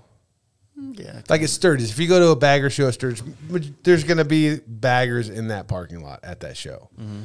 But if you go to a chopper show, if you go to like Giddy Up, right? Or if you went to Giddy Up, if you go to Born Free or Mama Tried, there is every type of motorcycle in that parking lot, from Hog Members to, antique members to adventure bikes to baggers to everything. Everybody's got a love and respect for hand-built choppers. Like it's just, what other bike, curates that kind of following? I agree. Yeah. There isn't, you're going to find race bikes in that parking lot. You're going to find everything, If you go to the races, you're not going to find it. The races are the only other thing where you might find every other type of motorcycle, but race bikes is kind of where choppers, originated from, was people customizing bikes to race with. So I think that's maybe why people see me as the chopper guy, because it's taken off in so many directions. But dude, I love everything. I could, I had an FXR for a while. Yeah, remember that. The only reason I got rid of it is because I had to get rid of something, like I had to sell something, and I was like, an FXR is a lot easier to get than a Panhead. And I would have another FXR. I would like to have a new Softail, just like having this new Pan America right here. Dude, I just, I could have rode my chopper over here. Not give him, actually, I could have, but it's on the lift right now, getting ready to leave for Mexico on Monday. But I've been riding that motherfucker around town like it's my work truck, strapping everything on it. It'd be cooler if I was on a Softail, just riding that thing around as my work truck. Yeah. I could see having bags on my Pan America is, that's fucking handy. I could have a bike with fucking bags. Did you have bags when you went down to South America on it all? Oh, yeah. Okay. Yeah, I had those roll top, waterproof, fucking soft bags, which are great. And if you're like thinking about getting an adventure bike, a Pan America or a GS or a fucking Africa Twin, get the soft bags. Because you're going to fall down, and those fucking hard bags are going to get bent, and they're not going to seal up right. They're not going to be waterproof anymore. Then all your camera gear is going to get fucked up, Yeah. Trace got his Pan America on the raffle still, right? Yeah. Yeah, I think I might buy a couple of tickets tonight, see if I can. Who's this? One of our homies in Dallas. He helps us put on the bike night that we do, the T-Bar Tuesdays. Okay. They were having some stupid deal on Pan Americas about 6 months ago, 3 months ago, whatever, and he bought one, good deal, and just doesn't ride it. He's a bagger guy, more or less. But he's had a little raffle going on for it, and it's like, fuck, man. Like, yeah, as of last time I looked, sometime today or late yesterday, he was down around 70 spots left. Yeah. I think it's $100 a spot. How many spots was he selling? 200, I think. Whoa. It's brand new. It's got like less than, it's a S or a special, whatever, however they do that on those. And and he did a special a day or two ago for the next 4 hours. If you buy a spot, it'll be $75 instead of $100 or something like that. Put a little enticement on it. But yeah, it'll be sold sooner than later. Yeah, I just suck at gambling. I feel like no matter what, if I ever want a sports team to win, automatically they lose. If I love this guy, what sports do you watch? I used to watch a lot of sports back when I was younger, but I felt like when I would watch it, or when I would want somebody to win, it would almost like will it into existence not to win. You know, Do you watch any racing now? No. I used to watch a lot of UFC shit back in the day. But like when I got into UFC, it's like all the really famous fighters were kind of on their way out. So like I love BJ Penn. He's my favorite. And every time I'd watch him get his ass kicked, I'm like, yeah, well, the originators were like, they weren't the best. It was like the skateboarders when skateboarding took off. It's like they weren't real athletes. They were just like the crazy ones doing this exextreme sport. And now it's filled with athletes. Mm-hmm. So you're not watching the bagger racing at all? I have watched it when it would come out, but it's kind of all funky, like the way they do all the showing of it, right? Like the BRL is a bagger racing league. They've been like doing videos, but then releasing it a month or two later. You already know who won everything, so it's kind of like you lose. You don't really have it there. And then Moto America is like, I guess, the premier league of this bagger racing stuff, but I don't know. Like, I feel like I'm watching a sport bike show filled with Harleys, and it just, I don't know. It just doesn't do anything for me. Well, what you should do is you should like do your own live broadcasting. You should commentate. I'm not that interested in it, man. Yeah. Like, I think it's cool as shit, and I love that it's happening, but it's just not, like, I didn't get into Harleys because I wanted to race them, you know? So, I mean, it's like this, man. There's a lot of things in a motorcycle. There's a lot of different avenues people can find to have fun in it. There's just certain things that I don't give a shit about. What you should do is you should use all this shit you have here, though. Maybe find some people that do give a fuck. Yeah, I mean, yeah, for sure, but... And then, like, do a fucking multicast where people can watch that and then listen to you guys talk shit about what those announcers are saying. Like a fight companion kind of thing? Yeah.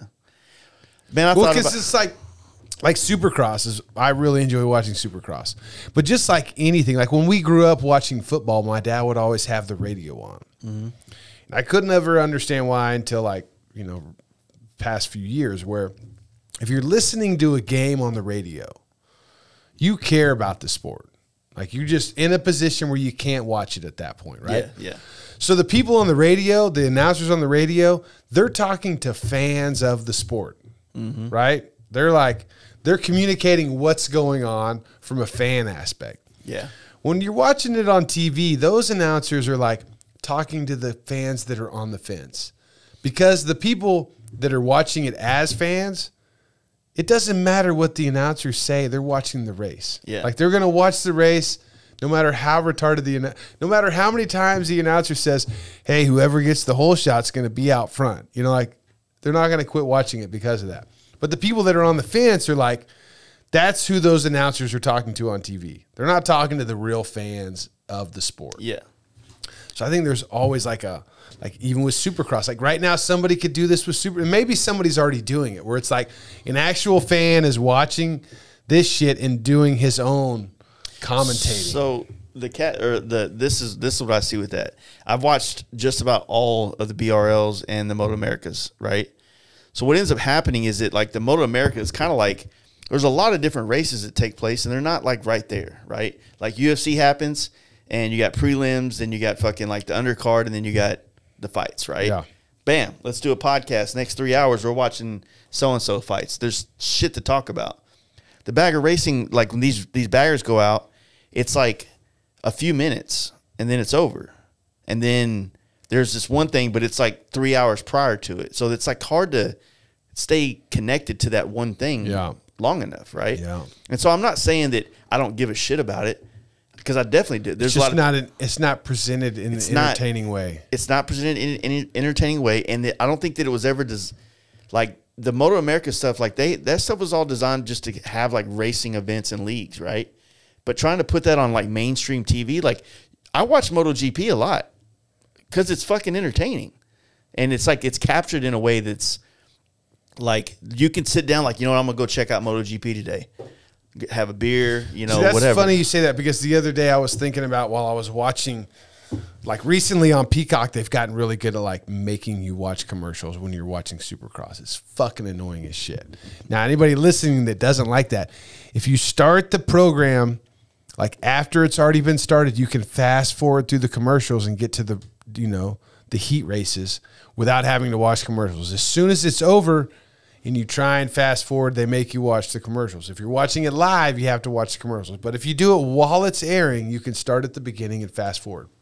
But anyways, I started wondering, like, you know, I follow a lot of like vintage racing Instagram pages, and it's fucking awesome. But I wonder how long it took the Supercross Racing League to get to the format where they're at now. Yeah. Where it's like, you know, they do all the shit during the day to figure out who makes it to the heat races. You know, now they do the 250 heat race, a 250 heat race, a 450 heat race, a 450 heat race, and then 2 LCQs and then 2 mains. Mm-hmm. But how long did it take them to get to that format where they like figured out how to narrow it down and then have, you know, a certain amount of races there at the end to build up excitement and then figure out who wins? Yeah. So I guess the Bagger Racing League is, I guess, in that developing stage where they're trying to figure out now that they got the money's there, the people want to race, the infrastructure's there. Now they got to figure out a way to like make it presentable. Yeah, until they do make it presentable, and because the money is only going to be there for a little while until it can produce like revenue backwards. Real money. Yeah, so basically you have like right now I like right now it's being sustained because people are just hungry, trying to win. They're hungry. They like people want this to exist, but what? All right, so if you have like all this, everything's advertising. That's everything. That's money, right? So the reason why certain things have money in it, like football and all this shit, is because of advertising, right? So these platforms, whether it's the BRL or Motor America, has got to make a palatable experience for people to watch it, because then if you have 100,000 people buy the pay-per-view, then now there's money for those people that are going to sponsor those riders and sponsor these events to put money in it because they get 100,000 people watching it because it's presented, right? And that's maybe low numbers, but that's what it's about. If you have all these races that take place and nobody knows about it, nobody sees it, there's no like broadcast of it, the actual promoters is what they are. Like BRL is a promoter of this, Motor America is a promoter of the King of the Baggers. If they don't do a good job showing the world that stuff, then all those sponsors are going to go look for another place to put their money. Mm-hmm. So there's just a lot of things that I feel like they're not taking into consideration at this point. And it's like, if you want it to grow, then you have to grow. It has to be like viewed, right? And I mean, I think that's where a lot of racing promoters fail. Yeah. Is like showcasing what's making the racing possible, whether it's the racers or the brands behind the racers. Yeah. You know, Roland Sands does a really good job of it with his, you know, when he was doing I guess he's still doing it. But the Super Hooligan shit. Yeah. He did a really good job of, you know, mainly showcasing his racers and the race and the event, but giving people like me the chance to do the same thing. Yeah. You know, I definitely didn't, you know, take complete advantage of that opportunity. I mean, I got all of it that I wanted, but there was a lot. I left a lot out on the table. You know, I could have filmed a lot more, did a lot more self-promotion in those events. But he does a really good job of making that possible. And so does Jeremy at Flat Out Friday. Yeah. You know, the way he's got that Friday night fucking set of races. You know, we're there all badass. We're there all day long getting ready for the night show. And he makes it real clear to the racers, hey guys, we're putting on a show. Yeah, I know you're here to race, but what we're really doing is putting on a show for the people in the crowd. Exactly. And he does a really good job of communicating that. And that's where a lot of like race promoters aren't able to see the whole picture. Yeah, yeah. And it sounds like that's kind of where Moto America is the premier situation here, but the average guy can't afford to get in there. It's like $3,000 or something like to be in a race. Yeah. So you're run-of-the-mill guys that are building these baggers in their garage, they're not going to be able to get the sponsorships they need to be able to afford to get in, plus the 3 sets of $800 tires they're going to need in this deal. They probably don't deserve it, especially if they can't even showcase them on the other end. Well, that's what I'm saying. Showcase the people that do have the money in a way that makes it worth them spending right now. Money. I mean, the only thing, honestly, in my opinion, this probably has a little bit of ignorance to it, but the only thing that's keeping that thing alive right now is the Indian Harley feud, or that racing thing, because they're both making their own content and showing the world. Yeah. Right. Well, not everybody, you know, and I'm not saying I think that everybody that wants to be in any kind of game that has to do with promotion, they need to be self-promoting in some kind of way. If you're going to be racing, then you need to be fucking promoting yourself in some form or fashion, right? I mean, that's one way to do it. Yeah, because that's, you know, like I said, it's just not big enough for the people to come at you. My experience racing was literally for the experience. Yeah. I haven't gone to like my goals at the races I've been to aren't like, I'm going to do this for a long time. Yeah. You know, it's like, I'm going to go out there and race to just to go see what it's like, you know, more or less so that I have context and experience to talk about later on. Mm-hmm. So yeah, I have a different approach, but yeah, you know, they could do a better job giving those people the platform or helping them have a platform to showcase themselves and their brands. But, you know, there's a guy I need to have on. I'm sure if he's listening to this, he's cringing because he wants to talk right now. This guy who put out a film, I can't even think of his fucking name, put out a film called Fast and Left. Have you seen this? It's a documentary about flat track. Ended up following Jeffrey Carver along, you know, filming Jeffrey Carver win the last AFT race on the Harley Davidson XR 1000. Mm-hmm. It's a great film. But yeah, I mean, the racing, you know, at that level, or I mean, the only reason baggers are being raced is because there's big companies behind it that are putting money into it. You know, like the average Joe can't afford to go race on a fucking track you know, that costs that much money. They don't even get used that much. So like just to have that real estate. It's like the fact that they even let me race my fucking $2,500 Sportster at the Mint 400 in the desert. You know, like I can't believe it. There's fucking $1 million trophy trucks out there. So I felt very privileged to be able to scrape by and get into that. The podcast I did with Rusty Butcher, he actually went quite a bit in depth with like the whole flat track movement that kind of resurged about 7-8 years ago now. Yeah. And how it kind of went and then kind of died. I mean, I'm not saying it doesn't exist anymore, but it's definitely not as hot as it was like 3 or 4 years ago. You know what I'm saying? And he talks a lot about that. So, you know, when that comes out, people get to hear a lot of that. But just racing in general, man, like it's fun. And anytime, like I remember the first BRL, the first King of the Baggers at Laguna Seca, I think we were all here at the shop watching it, stoked as hell. I have a few friends that were actually racing on that deal. So it was awesome to see. And then it kind of blew up and it kind of immediately turned into 2 different companies. So there's already kind of a little bit of a drama going on. And it just, you know, like it just hasn't transpired into anything yet. And there's lots of companies still investing a lot of money in it, but it's tough, man. It's tough to know if that, like, if it's, like, if you're a company and you want to, like, invest in something within this motorcycle community, do you want to put thousands of dollars into that yet? I mean, I would hope so, but with the promise of it, like, lasting and going on and, you know, like, it's just a tough one, man. Like, I don't know. I feel bad for a lot of the people that really have invested a lot of their money in their bikes to get them dialed in. Well, I think that the whole landscape of that has changed over the past 10 years anyways. You know, like before you had to get on a podium to like have exposure in a magazine to promote a brand, where now you can like, you know, you can ride your motorcycle naked and get a bunch of views on the internet. You know, like there's a lot of other ways to get eyes on the product. You don't have to just get on a podium to make it in a magazine. Yeah. So it is interesting, like how much money, I mean, I can't imagine how much money Harley and them are spending on keeping that thing going. I mean, rivalry's good, man. Like it's definitely fueling a lot, you know? Yeah, but think about the money they're spending on that and like, you know, what about if they were just like able to invest money in the production of Sea Bear's videos? You know, like he does a better job of like showcasing a bagger than any fucking moto racing league is ever going to do. Yeah. Right? Agreed. I mean, like hands down.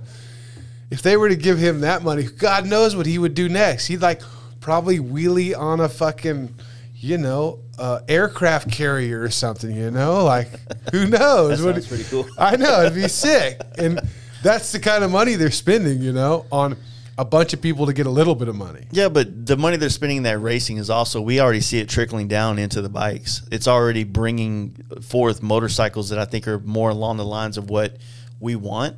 And I think for the first time in maybe forever, Harley is finally ahead of the curve, right? Like, meaning, First time ever? That's a bold statement. as far Since as you've been alive, maybe? maybe since I've been out, but like usually Harley's like producing a bike that people have to then take and make it what people want instead of it's ready to go out of the box for certain aspects. Like when I speak, I'm speaking on like the custom side of things, like the That's whole, just the consumer base is always going to want to change it out of the box.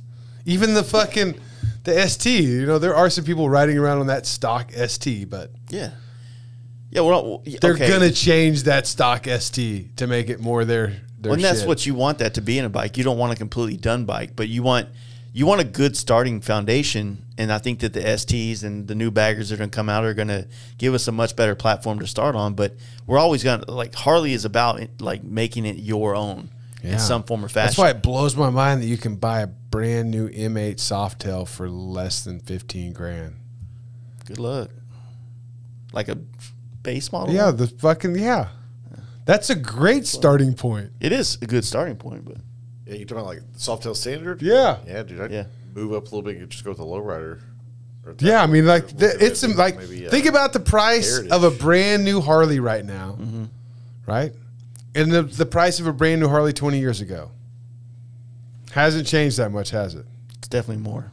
A little bit more. Yeah. Can I think about a brand new truck right now and the price of a brand new truck 20 years ago? Yeah. It's Definitely like fucking 200% more. Yeah.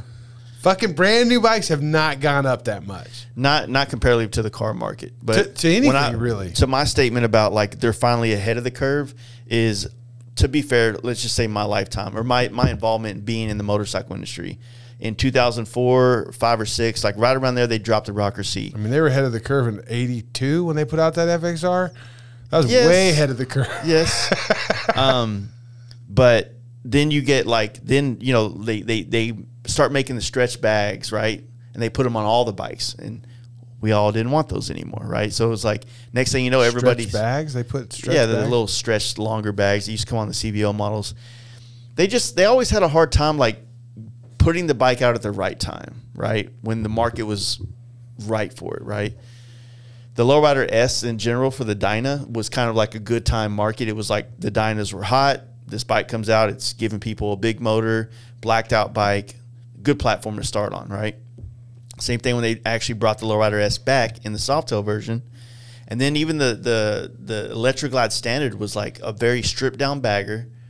You still got an M8, but you didn't have a radio. You didn't have certain things that a lot of us in the performance bagger world didn't really care for, right?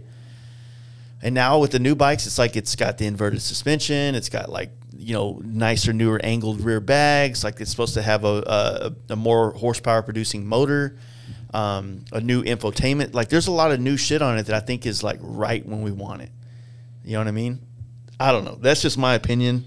I mean, the fucking Pan America was right when I wanted it, I guess, too. Yeah. So it's like I feel like right now in the last like 4 years, they've been able to produce bikes that are actually hot on the market right now that people actually really, really want, instead of like being a couple years behind the When do you hype. think that started? I think it started right around the Lowrider S, the Dyna. So like 16, 15, I think 16 and 17 was the only years of the Lowrider S, right around there. So I think there they started getting on the right path, and a lot of it, what it was explained to me was a lot of it was quick to market stuff, meaning that all they did was take their existing models and either take certain things off of it or black out certain things or put a bigger motor in it and call it, you know, Bob's your uncle, right? As opposed to a completely new platform bike, which is, you know what I mean? Like the Lowrider S was a perfect thing. It was a murdered out big motor bike with, you know, I guess their version of gold wheels. Let's just call it, you know, baby shit brown wheels that they put out, and people fucking like, they got a lot of the stuff they want out of the rip. You know what I mean? And there was still the chrome version. You can get the big blue pearl, chromed out Dyna if you wanted to go a different route. But man, everybody wanted that Lowrider S. And the same thing happened with the Softails. You know what I'm saying? Like when they dropped the lowrider S and the Softails. I remember we were on a trip in fucking Tennessee. We were at Moonshine Harley when they first one dropped, and we were out checking out the dealers. Like, this is fucking rad. And 2 of our buddies ended up buying them. You know what I mean?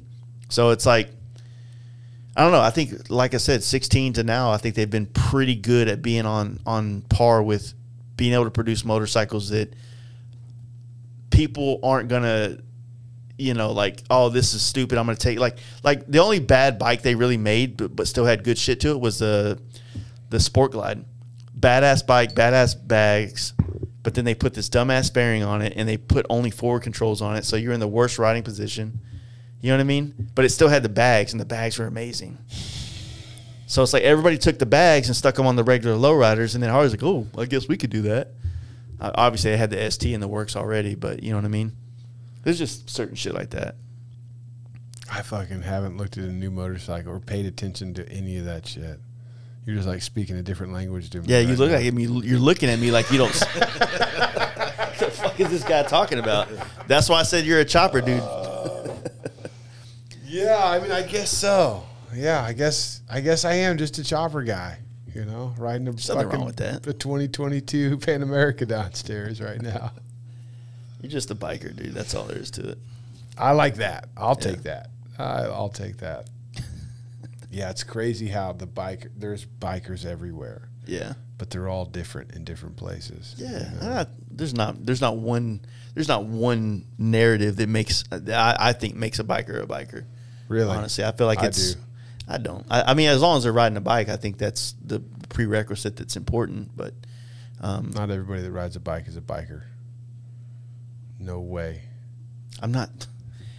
You're responding to me in absolutes. You know what I'm talking about. Like, I'm not saying that, like, if everybody has to be the same person and ride the bike to be a biker, then that's fucking bullshit. That's not the way it is.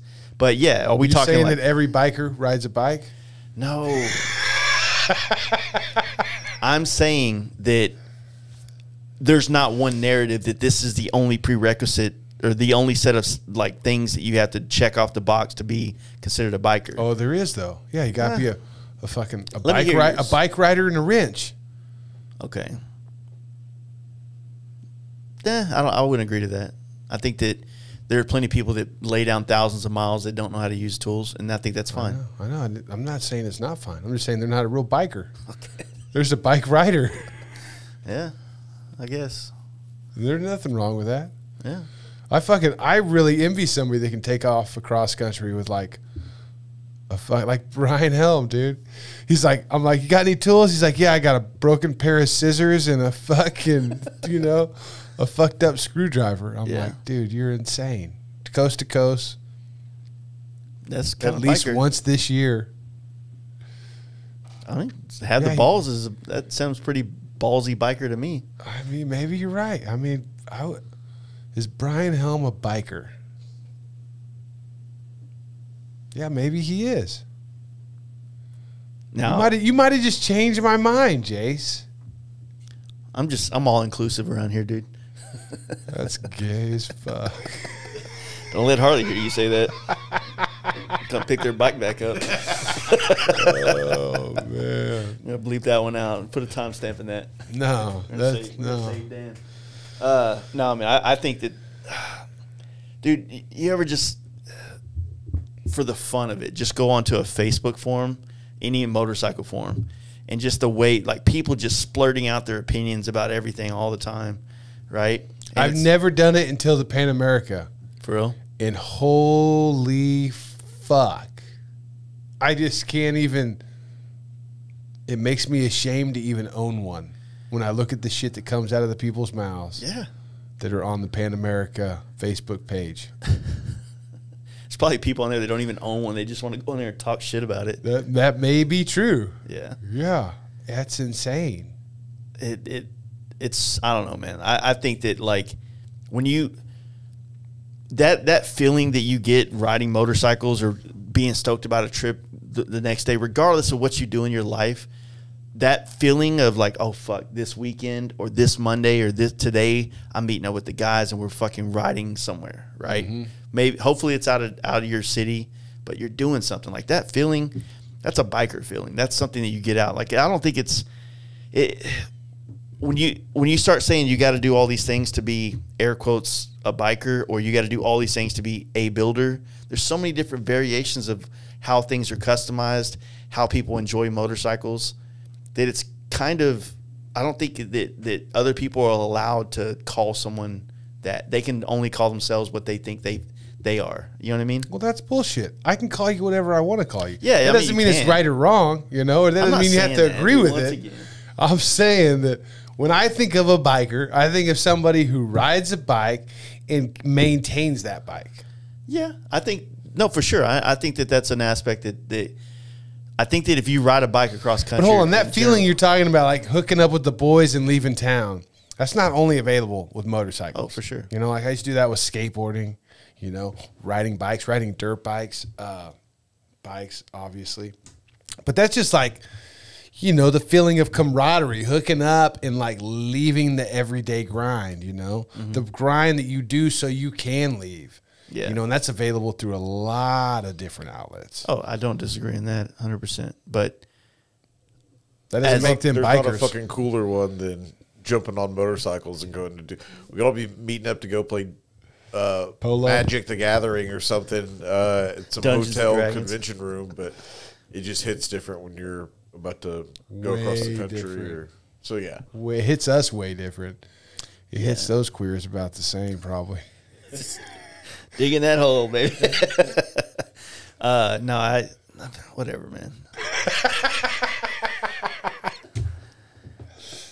I don't know. I just, I mean, you get these same feelings when you do a lot of different things. Like, I see those patterns. I see those connections in other aspects of life, because I see there's certain things in the world of photography that I get out of motorcycling that I want to happen. Like, I'd love to do a road trip or something with just a bunch of photographers, just doing shit like that, like nothing to do with bikes, just in a car. You know what I mean? Just like you would say doing a skateboard trip with people, you know.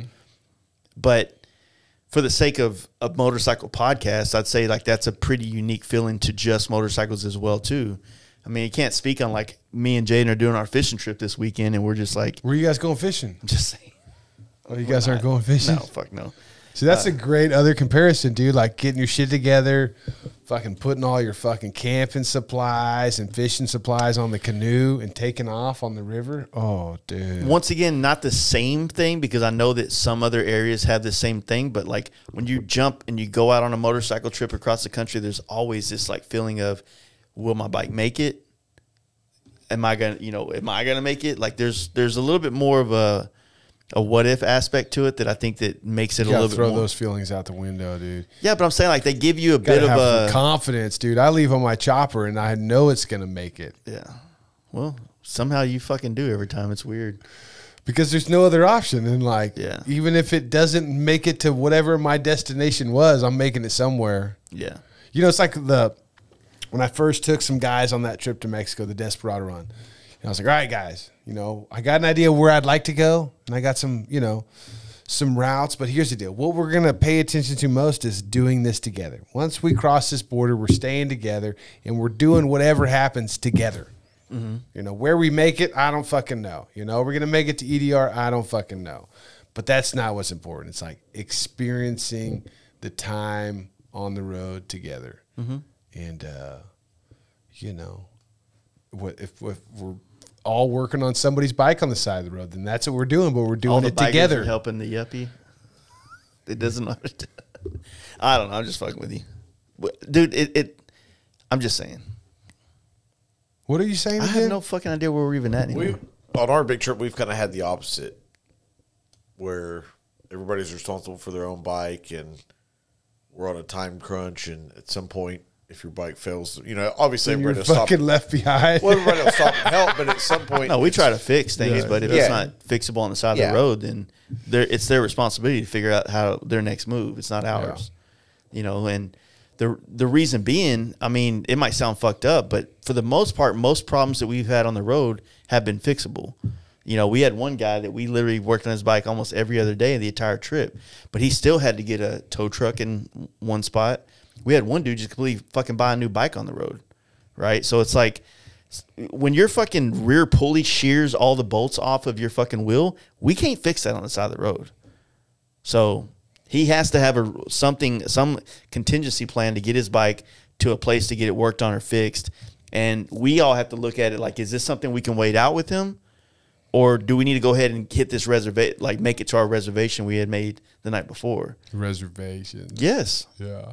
Because unfortunately, like when you go to certain, I mean, you got. Yeah, maybe not necessarily a reservation, but we've got somebody showing us hospitality, putting us up. yeah, And they've yeah. bought food and they've made the beds and everything else. Or, you know, it's a campground that maybe we reserved, not necessarily a reservation. But yeah, and sometimes fuck it. Sometimes it is a reservation. No, Yeah. dude, like if you want to go stay at some of these like cool campgrounds in America, you ain't getting in just on the whim. Not with 9 fucking dudes.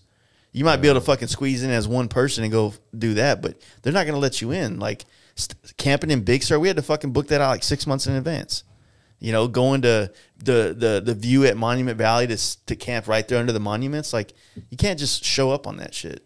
You know what I mean? And it's all Navajo land. You can't just really pull out there. They'll find your ass with the. Yeah, you can, dude. That was one of my favorite spots was pulling out there. It was over by Mexican Hat. Yeah. Fuck, that camping spot we found was so sick. Well, like I said, you get away with shit. 9 dudes sitting around a campfire. No, it is. It definitely adds in a different element when you're fucking rolling deep. Yeah, so it's, you know, there's certain things we have days where we don't know where we're gonna make it, so we leave it open, and you know those days aren't necessarily. Put like this: we have half of our trip is planned, and the other half is not. But we know that we do want to experience staying on the coast of this place, so we're gonna book a campground. But we can make the 2 days prior to that a 1 long day, 1 short day, or 2 half days. You know what I'm saying? Yeah. So, like I said, when you travel with a big group, you got to fucking kind of make some plans on some of that stuff. Unless you're all just pulling over on the side of the road and just camping wherever. But As long as you do it together, it's going to be awesome. yeah, I mean, don't get me wrong. I mean, that's the approach I take. I mean, I'm Yeah. not saying it's the only way, but that's, There's something to that I would love to just do that. you know, and I think also like that trip specifically, we were going into Mexico, you know? A whole different beast. It's like- being a different country. Yeah, it's like, together, you know, I'm not just going to leave my boy behind Circle the because his wagons. pulley's got fucking ripped out. You're Yeah. like, no, we're going to figure this out. We're not leaving him here. We're going to When we're you going to put figure out how to get him home. You know, like what fucking Willie and Jared, dude. Willie, like, no, Jared's bike blew up. So Jared like pulled the gas tank off and jumped on the back of Willie's bike. And they just left the bike in Mexico and rode back, you know? But you know, that's the other thing is like when we like where we're going on this trip, there are places where if something happens, it's a game changer. It turns the trip into like you know, are we leaving the bike or are we going to do what it's going to take to get this fucking bike out of this fucking canyon that's bigger than the Grand Canyon and back to the border? That's why when I do go on a trip like that, I don't think I'm going to be doing it on a bike that I'm not going to do it on a $20,000 motorcycle. You know what I mean? I'd do it on something that if something happens and it's going to be more work to get it back out than it was worth, then fuck it. I'll leave a bike too and just fly home. But how can you make up a story like that? Well, I don't I mean, know. what are you going to feel better on when you're down there on a bike that you don't really care about? Well, put like this. If 9 of us we're doing the trip you did, going to fucking the bottom of South America, Dude, right? if you can find 9 guys and line up their lives Yeah. where they can all go to the bottom of South America from Texas, I'd be impressed. Yeah. So let's just say in this Narnia place that I just described, I find 9 motherfuckers that can take off time work and can afford to do this, right? Yeah. But with that in mind too, like even if it was just this Mexico run you're talking about, like going deep into Mexico and looping back up, like that's an experience that all of us are looking forward to having and whatnot. And I don't think that I think that if one of us, like the way that we plan like that, we already know what we're gonna. Okay, if the bike blows up, then I know what we're gonna do. Right? I might have to leave it here. I can find a way to get it back out, but I don't want to be the guy that ruined everybody else's trip because I was, you know, riding a piece of shit bike, or maybe something just completely out of the normal happened. There's nothing I could do about it. Right. I get that, but that's my responsibility. You know what I mean? Mm-hmm. And yeah, you know, if we're standing in the middle of nowhere, like my guys aren't going to roll off on me and on leave me on the side of the highway. That's not what we're saying. Like, we make sure that everything's good and that's figured out. And homeboy's got to decide, like, hey, are you flying home? Are you buying a new bike? Because we can't. Yeah, and to be fair, the pulley bolts were in like Amarillo or something. It wasn't that far. That happened in New York. That was it. We were in Syracuse, New York, when his pulley bolts came out. That was the second time. Second time it happened. Yeah, same dude. But that's when he bought a new bike. Second time. Same dude. Same wheel? No, no different wheel. different bikes. No, same bike.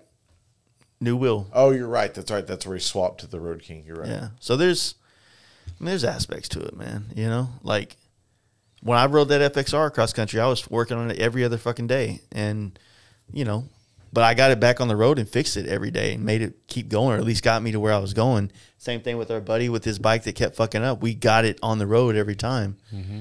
But you know, if it's like I said, it's just, if you say it like, I'm just going to leave my buddy somewhere, it's like, no, we're not leaving anybody anywhere. But we're also not in fucking Mexico. You know, we're in Salt Lake City, dude. You can fucking get home from Salt Lake City. You can rent a goddamn U-Haul and take your shit back home. Rent a fucking wagon from a Mormon and yeah, good luck with that. Get a horse to take you home.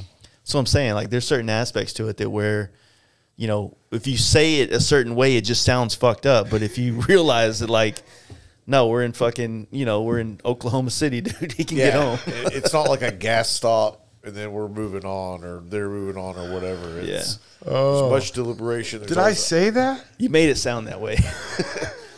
And then you said, well, we're in Mexico. And I'm like, dude, none of us have been in Mexico riding bikes. So yeah, the it's first time I don't even think they were out of Texas, right? It was like Amarillo or something. Yeah, we made it to Amarillo and his fucking pulley bolts came out. And this is the beginning of his whole trip, man. He ended up, you know, you're saving up money for 6 to 8 months to go on this trip, and then bam, first 6 hours on the road, your fucking pulley bolts come out, and your fucking whole 2-week trip is done. Yeah, and he made the call to go. Yeah. To, you know, take it home. Yeah, well, I mean, that was nice of him. I mean, he can't. I mean, it would be very selfish of him to just sit on the side of the road and make it our responsibility to fix this shit or figure out what he's going to do with his bike. I mean, who would invite somebody like that around that would do anything else? This dude's just trolling us now. I mean, I feel like you guys are trying to like prove something to me that I didn't ask for, or I'm not disagreeing with already. It seemed like you were disagreeing with it at first. I just don't want you to think we leave our fruits behind. Yeah, because you made it sound like, well, Bob's dead. Fuck him. In his 2012 Dyna. Yeah, dude. Oh, No. man. Well, we can wrap this one up. I believe you. I believe you guys wouldn't leave somebody behind. We get them on an Unless airplane. their pulley bolts came out twice. I'd leave that motherfucker behind for sure. He hasn't been invited on a trip since. I don't want any of that bad juju getting rubbed off on one of our bikes. Oh, man. How does that happen twice? Oh, dude, fuck. Karma. It's got to be. It's got to be. Somebody did a long time ago. That's brutal. It's got to be. Oh, dude, I hope my man. bike makes it on this trip. You know, I mean, it's going to have to make it someplace. Before we wrap it up, let's say catastrophic failure of your bike in Mexico. What do you do? Do you just on my chopper? Yeah. Do I just like flag down a truck and start figuring out how to get back to Texas? You know, and I guess like depending on where I'm at, I would call up a friend in Texas. You know, like, hey, come on, Yeah. come start coming this way. I'm gonna start going your way. Now the guys, I don't know what they would do. I wouldn't ask them to like change their trip up, but if that happened to one of my guys, like say Brian Helms with us, he's gonna ride the Pan America. Say the Pan America takes a shit, you know, and I'm like, well, fuck, we're not leaving this bike here, you know, and I'm not letting Brian Helm ride on the back of my chopper. Okay, we're gonna find a tow. We're gonna find somebody. We're probably, you know, we can't like, maybe we could call a tow truck, but we're probably just like gonna flag somebody down, right? hey, we're going this way. How far can you take us? And then we would either just like parade behind him or go to the next stop and just wait on him. No, actually, we probably parade behind. I guess it depends on how sketchy the person in the truck was. You know, like Yeah. if it seemed like a really legitimate dude, we just like go to the next place and wait for him to show up. And I don't know. I really don't know what the fuck we do. Yeah. Make sure that the person was taken care of and then go from there. Same thing we were saying. I'm glad we came to believe- agreement on this. I believe you. I believe you. Don't need to rub it in. You come to the camp out? Nah, he's leaving on Monday. No, leaving Monday. Yeah. Jay schedules this like right when I leave town. A lot of people, we've had people that from the east that have come to the camp out and then go to do the EDR. That's a good timing for it. Yeah. So like they come through the weekend before. Usually it ends up being something like that. So it's all good though. I got one question from the comments. Someone wants to know how many miles you have on that Pan America. I don't know. Doesn't know, Jose. There you go. Less than 30,000. I think the trip together from here to Ushuaia and Buenos Aires was 19. 19,000. I think there's like 27 on it, but don't hold me to that. If you want to know, go to Grand Teton Harley Davidson in Idaho. Is that where the bike is? And look at it. Yep. What's it doing up there? It's on display. Oh, that's cool. Hell yeah. That's rad. Well, Dan, thank you. You're an inspiring dude. Hey, Jace, Even though thank you. sometimes Sometimes I'm misunderstood. you misunderstood me. I was playing. I don't leave my friends on the side of the road. Thanks, bud. Bullshit. I know you'd leave them there.